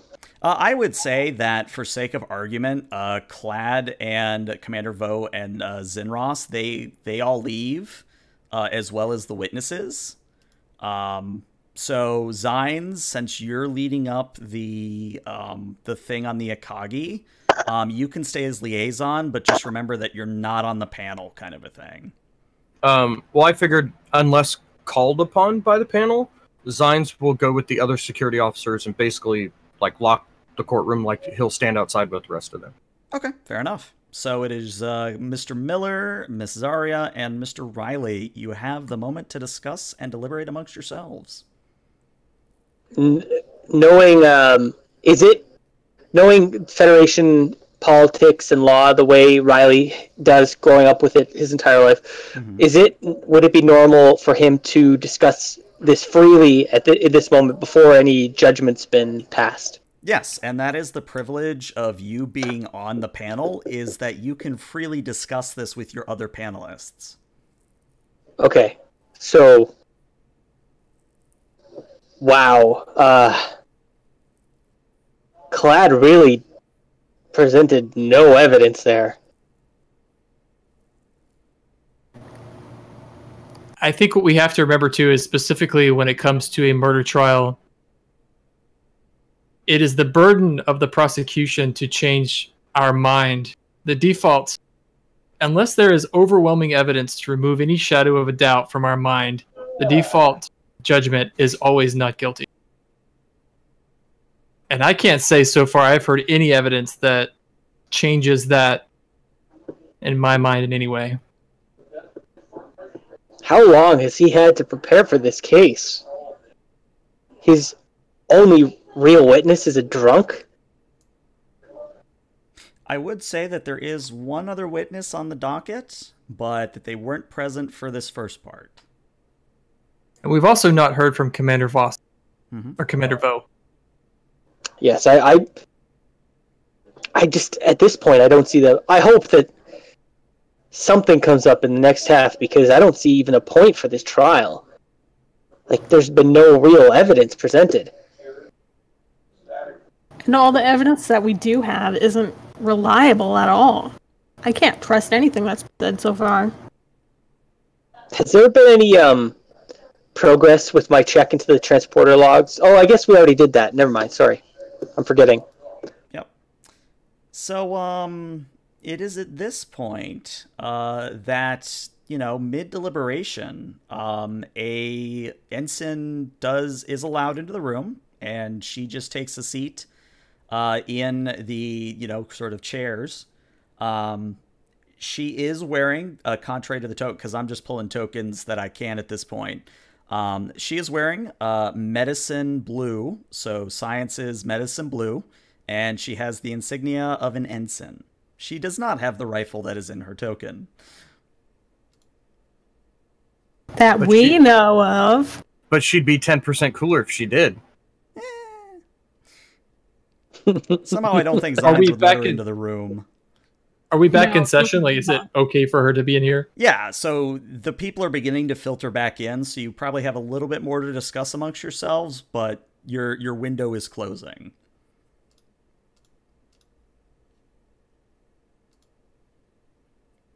I'm just shocked that Clad doesn't seem as prepared as I would think a Klingon for this situation would be. And I still think there's more here than we know. Clad, at his opening statement, was so sure that Vo was guilty. A person that he's potentially never met. He would come to Federation Starbase and make such a strong argument with such little evidence. Just feel like there's more here than we know. Yeah. We do know there is some hard evidence, but I don't necessarily know if I believe that either. I mean, that could be fabricated easily. it still weighs on us, too, that the ambassador is dead. And someone on this station, more than likely, someone on this station is the killer. True. And the Klingon government, no matter what we see here, may not accept our judgment. This could be a huge moment. Fortunately, all we have at this point are more questions. So far, the trial has given us no answers. And it is on that note that people come back into the courtroom. And after the trial is resumed, Clad stands back up and says, "Your Honors, I would like to apologize for the last witness. My understanding is that he was not a very convincing fellow, so I'm hoping my next witness will help cement the facts. I would like to call Ensign Cilia to the stand." And Ensign Cilia takes the seat, identifies herself, swears in, and says, "For the record, I am the individual that performed the autopsy on the ambassador." And Clad says, "Very good.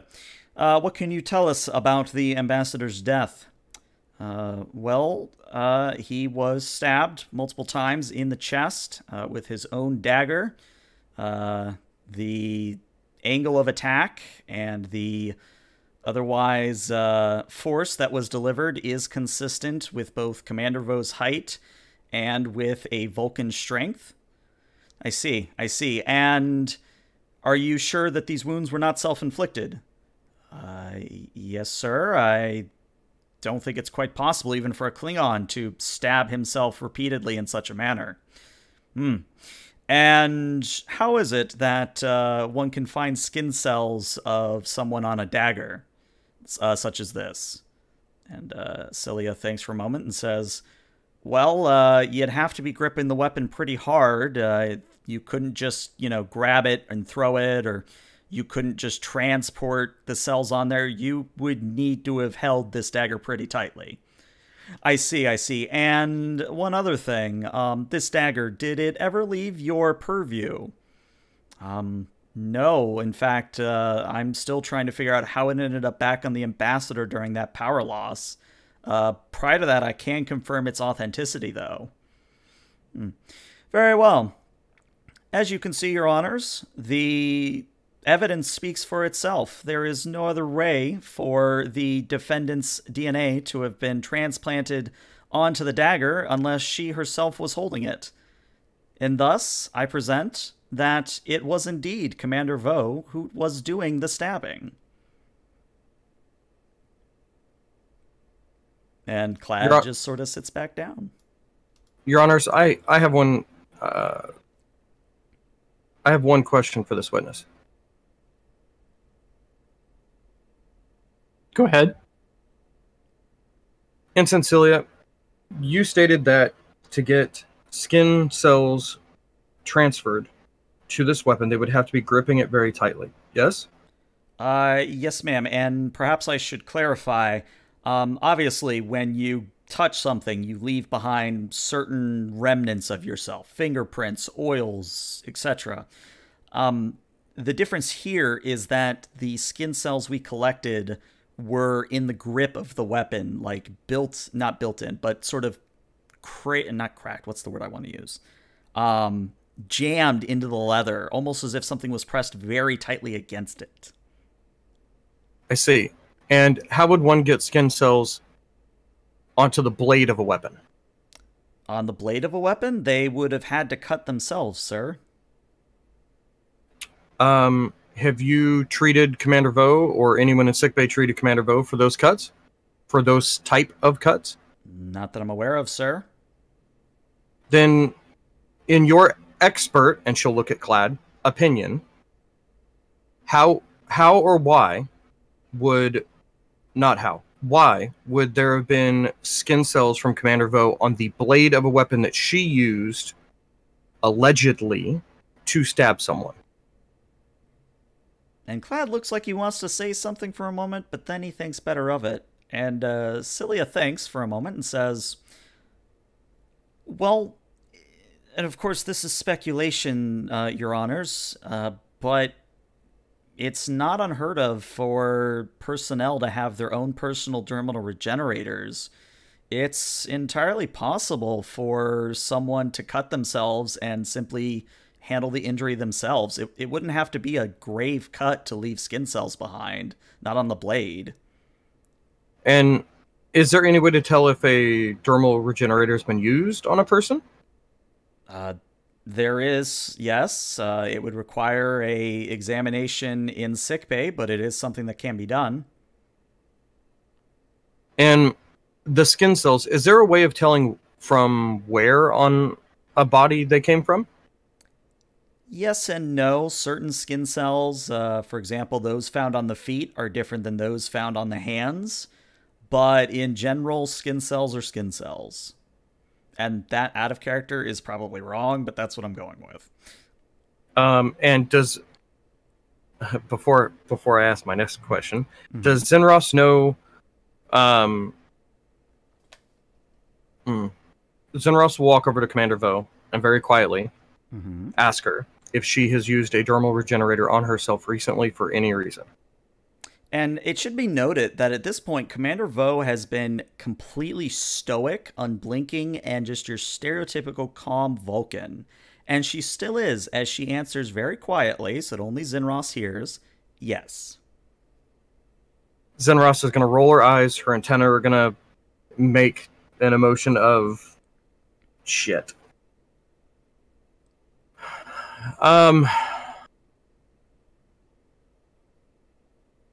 Now, you say this skin cell that was on the handle was,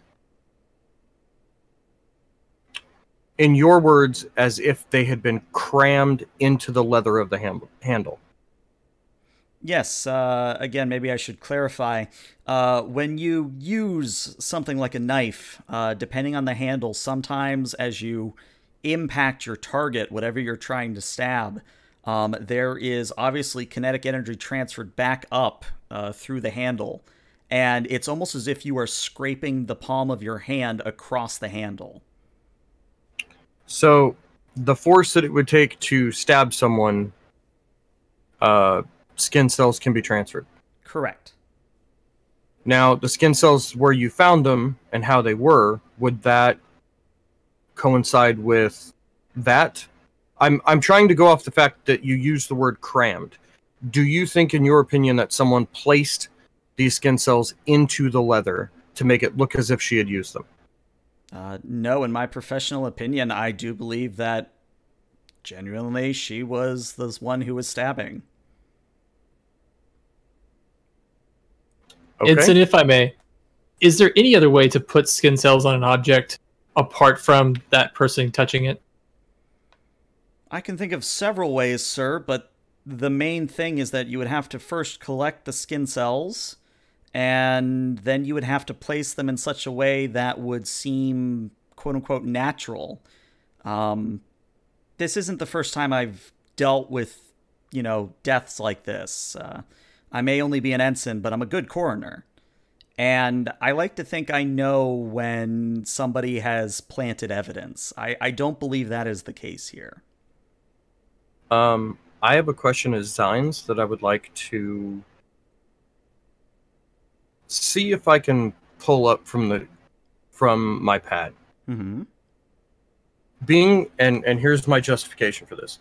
Mm-hmm. Being Zines is focused in hand-to-hand combat and also has the trait of the Ushan. Yep. So he's no stranger to hand-to-hand fighting with bladed weapons. Mm-hmm.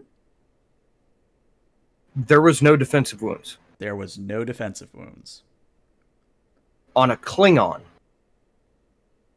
who is being stabbed by someone, Zines would like to look up and see maybe medical record or training that Ambassador Hulash has, trying to get the idea of whether or not Hulash, why didn't he defend himself?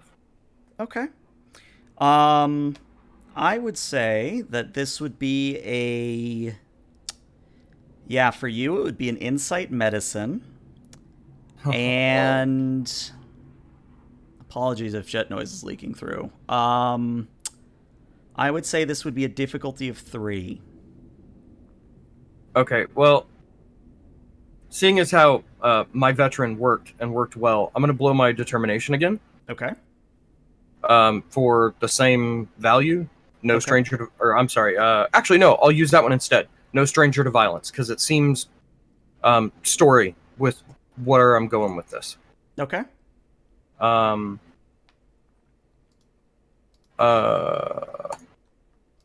applicable focus, hand-to-hand combat? Yep. God damn it. So that is a success, but it is with a complication. Now you can... No, you can't buy it off. Then I have an idea for a complication for it. Sure. That Zines got the information in a back-channel way that maybe a Klingon intelligence person will see that a Commander Zines is looking up information in the Klingon database. I think that's fair. What you're going to find out is that this, what I just PM'd you, is probably the only time a Klingon would allow this to happen. So you PM'd it. That means it has to be juicy. Mm-hmm. Zines, I'm gonna say this for Zarya, and obviously Zenros will get it too. Zines' antenna droop. Like, I almost want to say saddened. Like, what he just read kind of saddened him.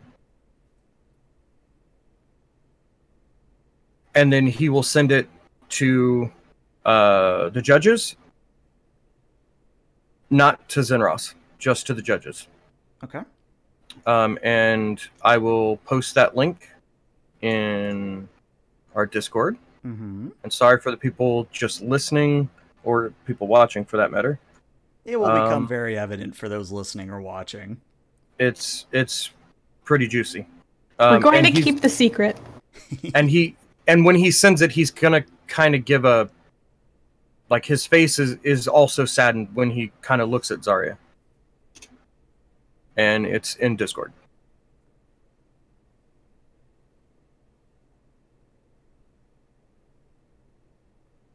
With just another word that he's typed in, the word ritual and a question mark.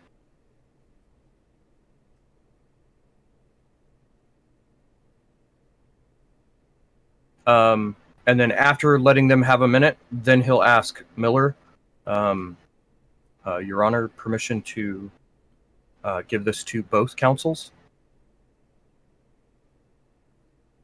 Yes, number one. I think this is some very relevant information. And Zines will walk over to Zenros and give it to her, and then after she reads it, then he'll walk over to Clad and give it to Clad. And then he will stand in front of Clad. Clad actually reads it and isn't phased in the slightest. And then I'm just going to stare at Clad for a good long second. Stares back in that Klingon way. And it's my worst stats ever, but can I make that same insight con check to read his poker face about whether or not he knew or thought that this is what it was the entire time? Yes, I would say this would be a difficulty of 5, though. So it is a very difficult thing. There's no way I can make it. Even with full threat and determination? If I throw everything into this roll, yes, there's a possibility I could do it. So, sure. You want insight and con? Mm-hmm. I would give you insight command, maybe. Like, there's arguments for command. No, I'm good with con. Con's actually better for me. The insight part is the crappy part. Nah. But, okay, then I will give you threat. Okay. How much threat do I want to give you? Is there any way you would consider this a hostile situation? I would say that based what you just got, excuse me, it could be construed as hostile. Zines definitely is in a tense posture and bearing. But I would also remind you that, Miller, do you not have... Did we already roll for your veteran? Yeah, I didn't.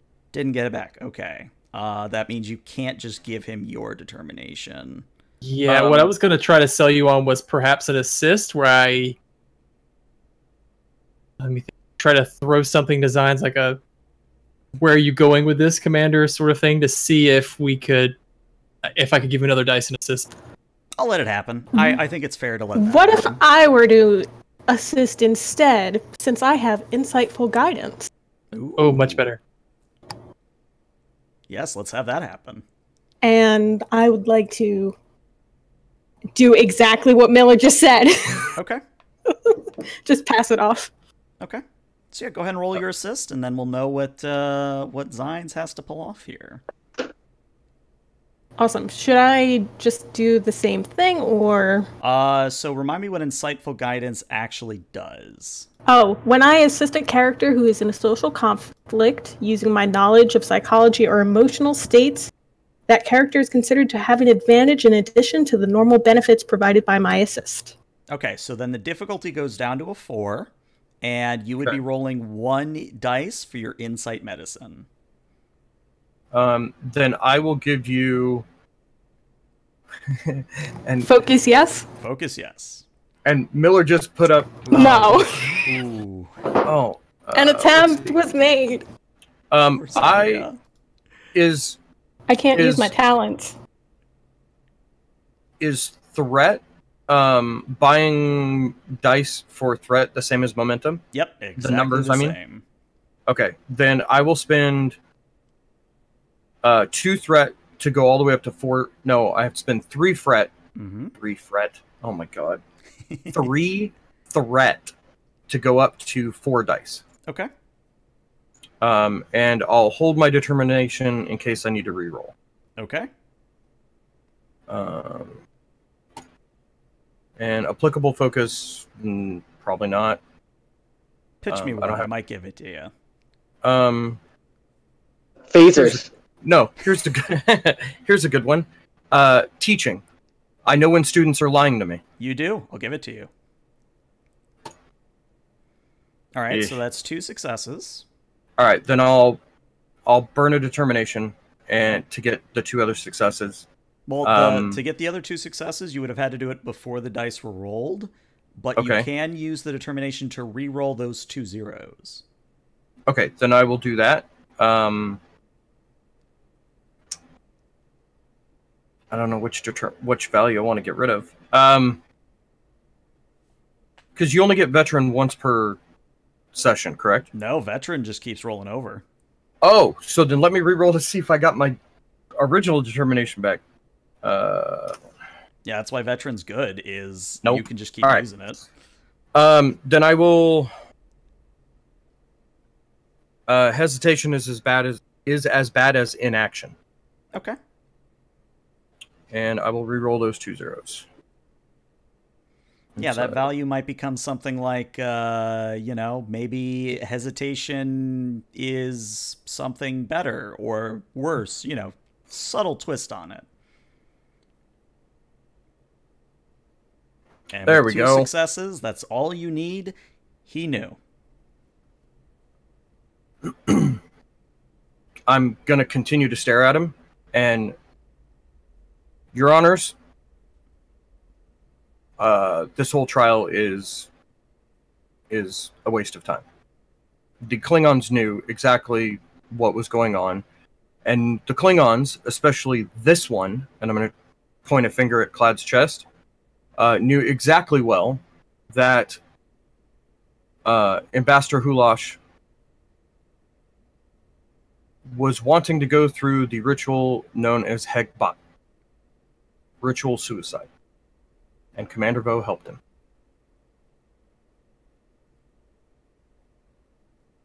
So there is no murder here. And I look to Commander Vo. Commander, Is that true? And again, calm, stoic Vulcan, she says, yes.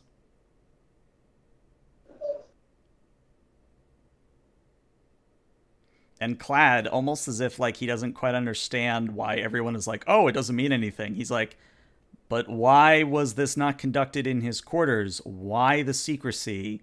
There's more at play here. Do you Federation types not see it? I think I know. And Mr. Clad, I believe you know as well. So out of character question, which I think is pretty key here. Mm-hmm. The Federation is, at this time, is assisted suicide if is consensual suicide crime. I believe, like if you help someone suicide themselves, what's the word I'm looking for? Like if you help them commit suicide, is that a I believe euthanasia? Technically it is, but it's fuzzy because the only time we learn about the Hegbot is when I think it's Ethics. Yes, it's the episode of Ethics where, you know, Worf asks Riker to bring him the dagger, and when Riker refuses, he says that the only other person who could do it was Alexander. My understanding is also coming from the episode where they do the Moktak Vor between Worf and Kern, where Odo really wanted to bring, you know, Worf up on charges because he tried to kill his brother Kern. But I forget the nuance of why Odo let him off. Now this is just speculation. But I would assume that like medically assisted dying is likely normal in the Federation. But having someone else that's not a doctor do it is completely strange and foreign. And that's why having like Riker do it or Worf do it seems like murder. Right. I think that's the key to Especially when they're healthy. Reasonable. Yeah. Sounds right. I'm Zines will look to Commander Vo. Actually, no, I'll do it this way. Mm-hmm. Commander Zinros will look at Vo and ask, honestly, what was your relation with the Ambassador? Before we get to that, Commander, do we have any further questions for Ensign Scylla here? Just to confirm, how many wounds did the Ambassador suffer? 3, sir. 3.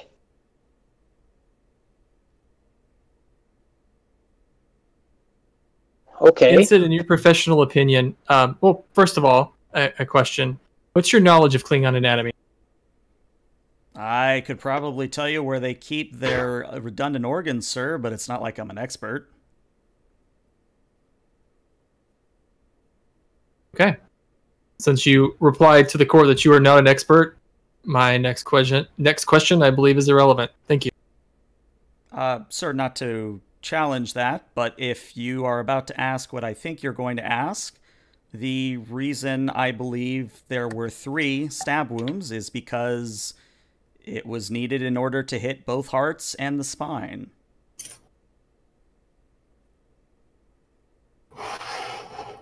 Well, Ensign, now that we've established you're not an expert, I still would like to hear your opinion. Why would someone attack a Klingon in those 3 specific... Well, if the commander here is right, pointing at Zines, the Hegbot performed by someone else inexperienced with Klingon anatomy, they would have to be told where to strike. Whereas a Klingon knows exactly where to kill himself.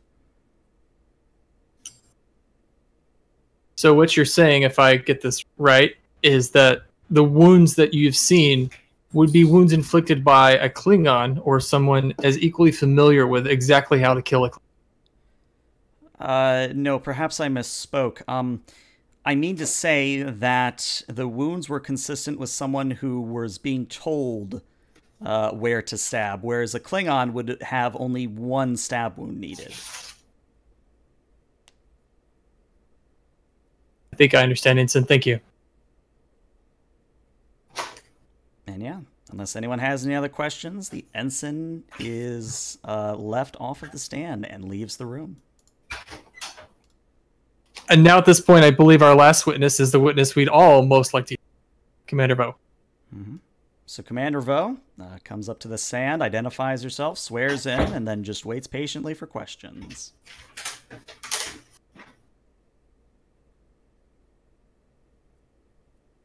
Then Zenros will ask the question she asked a moment ago. And what is your actual relations with the ambassador? My grandfather owes his family a blood debt that he came to collect. To assist him in the Hegbach. Correct. So you assisted a man to perform ritual suicide upon himself and did not murder him out of any reason. That is correct. Is there And- any reason why you didn't tell us this before? She looks very pointedly at Zarya and says, "He was a private man. I am also a private woman. I did not feel it relevant. It was a decision we made together." Commander, a death on the station is still a death, whether you deem it relevant or not.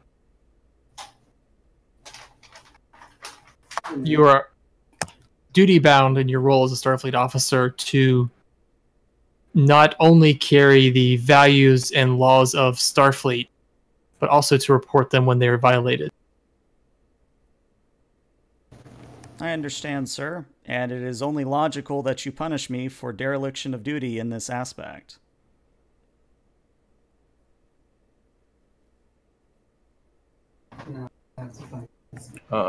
Zenros. What? Oh, go ahead. Why did you find it necessary to hide this? Like, you hid it even after the fact.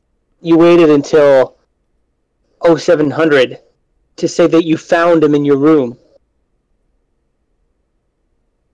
That is something I do not know to this day, why he was in the room. When we committed the Hechtbach, it was in his quarters. I did not move the body.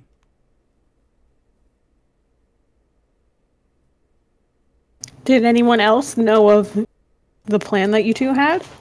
No, it was, again, a private matter. I'm gonna have Zines go through the computer system again and see if there's if I can find any evidence of transporter logs being expunged. Okay, that's going to be an insight engineering at a difficulty of 3. God damn. Can he call upon Weak-Ass to assist him? Yeah, Weak-Ass can assist him. Yeah, Weak-Ass can do the Weak-Ass. roll if you would prefer Weak-Ass to roll. Yes, I would. Me and my Insight 8, Engineering 1. Absolutely. Nice. You said Insight Engineering? Correct, yes. And he has a Zines, focus you in got all- transporters? Yep.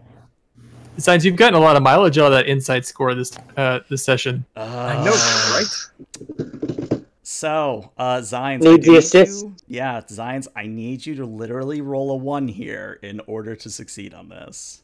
I would like to give you a threat for a dice. Okay. Actually, no, you can't because you're assisting. Oh, shit. And no applicable focuses. No focuses, so we gotta see a 1 here. Nope. Not a 1. So, unfortunately, if there was any expunging, it's not being picked up. It was an idea. Mr. Clad, do you have any questions for the commander? Kind of interested to see what he has to say. So, Clad has been very tight-lipped since this whole Hechtbach has come to light, and he says, "No, but I believe in Federation law that this is still counted as a murder under your roof," I believe is the expression. "Therefore, we still move that Commander Vo be remitted to my custody to a penal colony." Mr. Clad, in Klingon society, is this ceremony ever committed with someone else stabbing or murdering the other not murdering, assisting the other person in this act of suicide.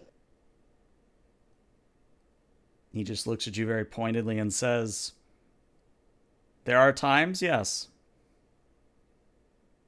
So in Klingon society, would that be considered a normal act, even if it is infrequent? He just sort of shrugs and says, I think you've missed the point here. It does not matter if it's normal for a Klingon. The fact remains that Commander Vo has killed the ambassador, has admitted to it.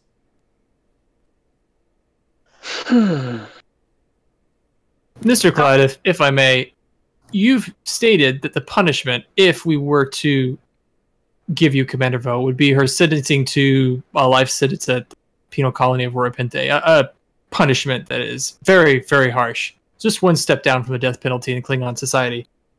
So I have to ask you, if she did commit this crime, if she did execute the Heckbot on the ambassador, is that a punishment that Klingon society fits for that crime?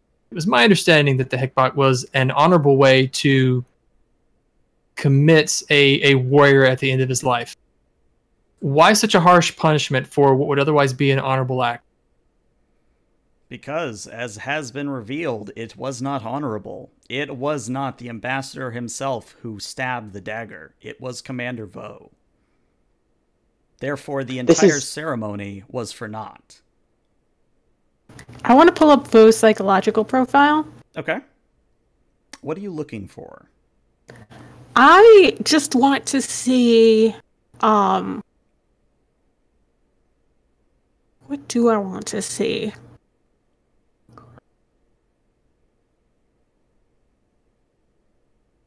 I want to see why she didn't necessarily tell us. I know that she's private and he's private and she wouldn't want to reveal his honor or dishonor, however you want to flavor it. I want to see if there's a reason behind that. Okay. That's going to be an insight medicine, difficulty of 2. And you do have a focus. All right, so with 2 successes, I would say that really what stands out to you is, again, she was the head JAG officer for the station, and that's an assignment you don't get lightly. So it's something where she knows how you're supposed to act and how you're supposed to respond to situations like this. And she also knows how to properly defend against it. So everything that you're seeing and everything that she's done so far is consistent with a lawyer that is not defending themselves, but knows not to self-incriminate themselves. That's fair. I want to ask. Sorry, I want to ask. Seems like she didn't necessarily believe that it was right then, even though she was doing it. If she's keeping it private, if she thinks that it's like helping and being honorable and repaying a debt, I don't see why she wouldn't say that.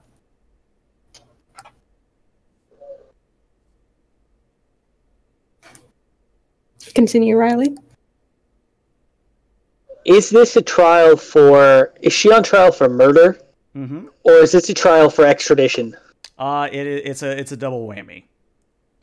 Okay. So you're going to rule on whether or not she did commit the murder, and then you decide whether or not she gets extradited. So that helps out a little bit. Mm-hmm. Commander Vo, Mr. Clad has just said that you did not perform the ritual correctly, which invalidates it in Klingon society. I'm interested in what you have to say about that. The ambassador died with a smile on his face, thanking me for relieving him of a great pain. It may not be correct in Klingon society, but it is only logical that such a relief of pain is still considered a selfless act. Commander What Vo, exactly was his pain? Oh, sorry. My understanding is that he had a debilitating genetic disease that caused him constant pain, constant agony, through every waking moment with no cure available. It simply grew to the point that he could no longer stand it. I'm gonna, as Zines, I'm gonna send a message to Zarya asking, with that kind of debilitating thing, could it possibly be that he couldn't even lift up the knife himself to do it himself? And the answer to that is yes. I will respond to Zines via the pad. And then Zines will, I don't know, send her back a winky face or something like, you're onto something? Nice.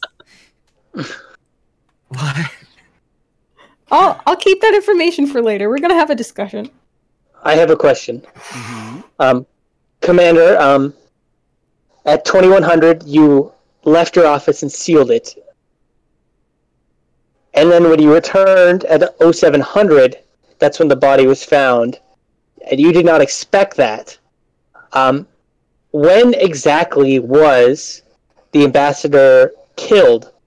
And where exactly? 2130 in his quarters. In his quarters. Does now that time of death match the Yes, it does. autopsy information? Okay. It does. And Commander, there's been evidence of skin cells on the blade of the knife that was used to kill the ambassador. Can you explain that?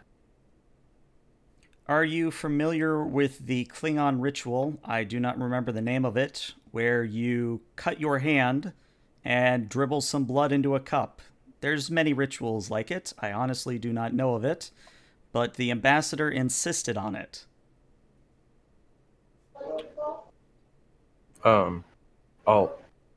I picked up on something too.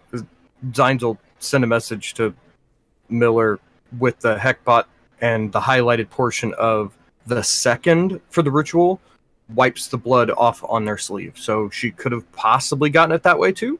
Mm-hmm. I have a question for Commander Gironos. Mm-hmm. Was a thorough inspection done of the ambassador's quarters for blood or evidence of acts occurring there? Because if the murder occurred there, there should be some sort of evidence. She starts looking at a pad because I don't know, and mumbles something about, if there wasn't one, then my chief of security is going to be in a big trouble. Your chief of security is in a lot of trouble. Probably She your looks up- chief engineer too. She looks up at to the judges and especially to Miller and says, Captain, can I requisition your chief of security and your chief engineer to stand as mine? Because it seems like I'm probably going to need one of each shortly. We'll deal with that shortly, Commander Zenros.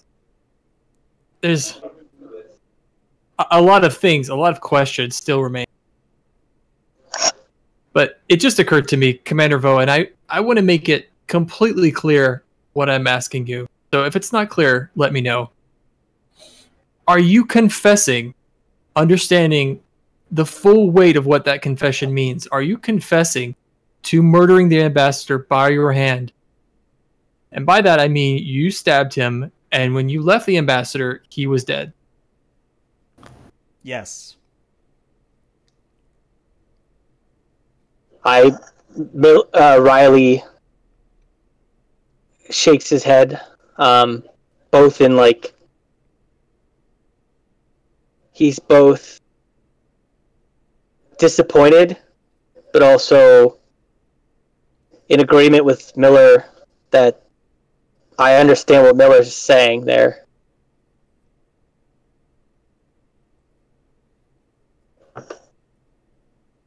And Commander Zenros, I have one question for you.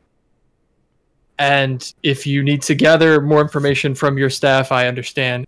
Are we 100% without a shadow of a doubt certain that the body that we have in sickbay is the ambassador's body? To the best of my knowledge, it is, but I can absolutely check, and hopefully I don't need a chief medical officer as well. If you will allow me a moment to have that checked.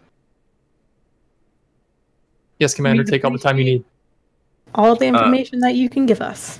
And Zenros is going to step outside, hit her comm, contact her chief medical officer and have them do the test while she is basically on the phone with them. Okay. And I'll say, let's to the court. Let's take a 5-minute recess while we're waiting for those results. I'd like to confer with the other members of the panel. Okay. So, non-panel members step out, and you guys can deliberate on the panel. What do you think? She's I have just a question. confessed under oath. I have a question. With the recent signing of the Kittimer Accords, does the Federation have a extradition policy with the Klingon Empire? That's something I wasn't 100% able to find one way or the other, because obviously they were able to throw Kirk and McCoy into Ruapenthe, but there's not any solid information about sort of like how the US and Canada, like, you can just throw people across the border for the police services and they're fine.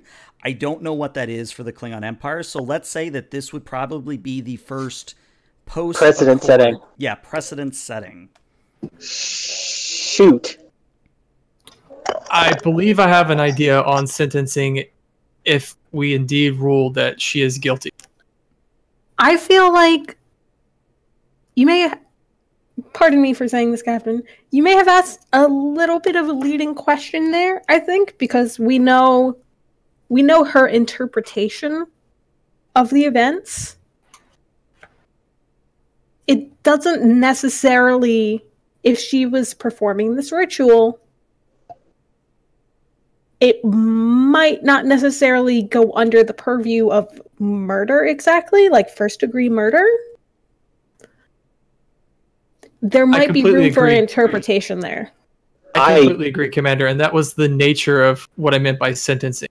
What I needed to know, and it was not clear, which is why I asked her so directly, was if she actually performed the murder, that is a crime. I think when it comes to sentencing, we'll have to decide whether it's in fact murder or conduct of becoming a Starfleet officer, which is what I'm leaning to. But we needed to know if she actually killed him, which before that was still a question. She admitted to it. I was leaning that way before you asked that question, and the way it sounds is like this was pre-planned, premeditated. She is a JAG officer. She's a Starfleet officer. She's very, very familiar with the law. She took those actions understanding the repercussions. And she has admitted to withholding information and not coming out to report the murder or the ritual, as it were. And because it might affect your deliberations, Zinros does reply with an answer. The body they have in the morgue is a clone. Oh, what the fuck? Riley says that out loud. I was going to bring up the fact that in some of the legal precedent that we have, not necessarily on all planets of the Federation, but I do know on Earth in particular, assisted suicide is sometimes punished as manslaughter, not necessarily murder. Which might be an important distinction to make, especially if we are extraditing her. Is the clone just a corpse? Like, was it alive and then killed? Is there any way of telling that at all? It would require a further autopsy, but the time it would take to do would be probably quite a while, because they have to do a very in-depth cellular scan. But to sort of speed things along, I will say that preliminary scans show that this was a flash clone, that it never had sentience, it never had brain activity. It literally was just a bunch of organs pumping blood around. Then we don't have a murder anymore. We don't have a body anymore. Can I have weak ass check to see if that transport at 200 at 2130 it was at 2130, I think, the transport. No, 2130 is when the ambassador dies, supposedly. Yeah. The transport occurs at the same time as the sickbay thing, with the conduit being replaced at 0200. Okay. I want to know. I Why don't are they care. replacing the conduit at 0200? And why wasn't it routed through backups? These are all good questions. Questions that would have been good for Mr. Morgan. I mean, we can always call him back. Yeah, you can. I want to know if Weak Ass can look at the logs and go over it and see if that transport contained any sort of genetic material at all. All right, I need him to roll me a reason engineering difficulty of 4. And because he has been activated, you can give him a focus, a talent, or a value. Or you could increase one of his scores. So this might be a good time to give him a value. That way he can use determination. I would like to give him a value.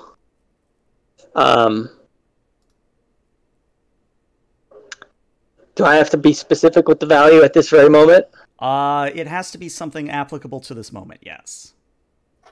It's going to be something about how he values the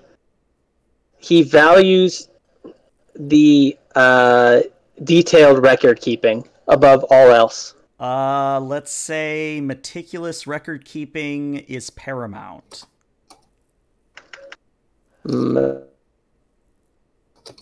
And if you spell it right the first time, good on you, because I couldn't. Words. I think I did. I think I did. Okay, he's going to instantly use that value. Okay, so that'll start you off with 2 successes. And then it's reason engineering with a focus in transporters. Yep.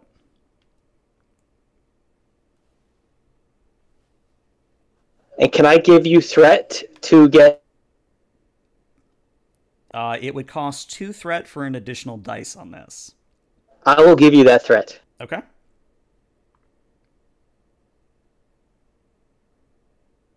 Wow. That's 6 successes, which means you get a grand total of, what did I say, 2 momentum back. And yeah, Weak Ass, doing Weak Ass's job, he doesn't weak ass it. He finds out that not only was there genetic material contained within that transport log, but that the cargo that was transported was then transported to the Denobulan freighter. Is that freighter still here? Nope, it's gone. No, it's gone. Well, you know, I could hope that there was a second freighter, you know. The commander seemed very...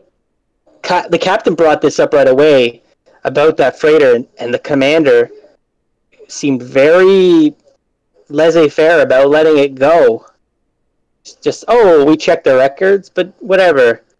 Well, the one thing I would say on that is you have to keep in mind here that the commander has just found out that not only is her chief engineer, like, super, like, not good, but apparently her chief of security has not been doing their job either. So... That all falls on her. It does, but, you know, I just, you know, got to give her a little bit here.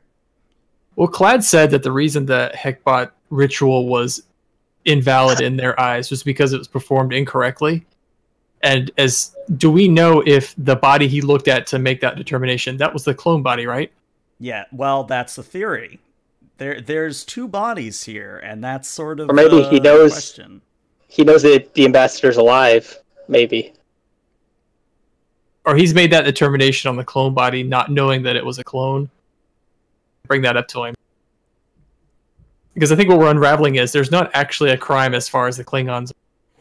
And the story of the killing itself, she didn't specify how many stab wounds there were.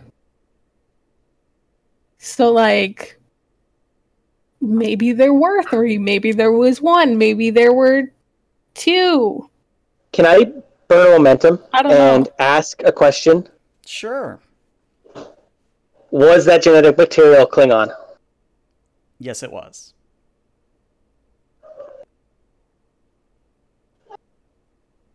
Can I get more specific? It was the ambassadors. Thank you. I'll consider that 2 momentum spends. Nah, just one, because it's just a question. Well, we have that evidence now. How many days has that freighter been gone? Approximately a week. How fast is it compared to the Akagi?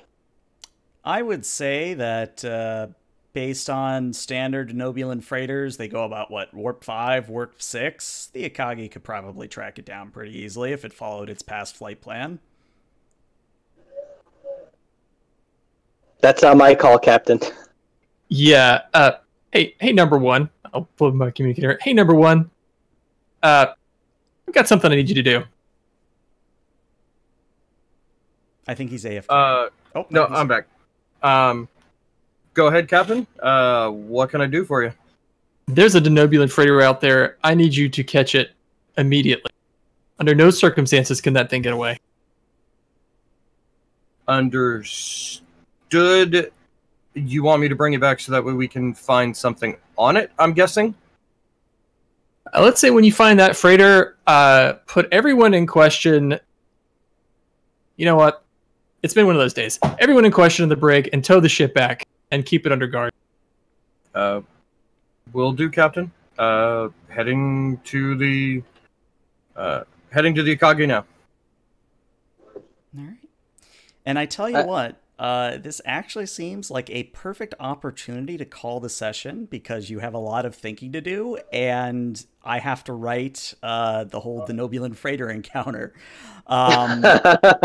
So, give it to us now. Well, technically you don't, because you could just have it have happened, because I'm not going to be here next session. Right. Okay, let me think. I mean, I promise I won't shoot to, air quotes, disable it like I did the Federation ship and almost destroy it.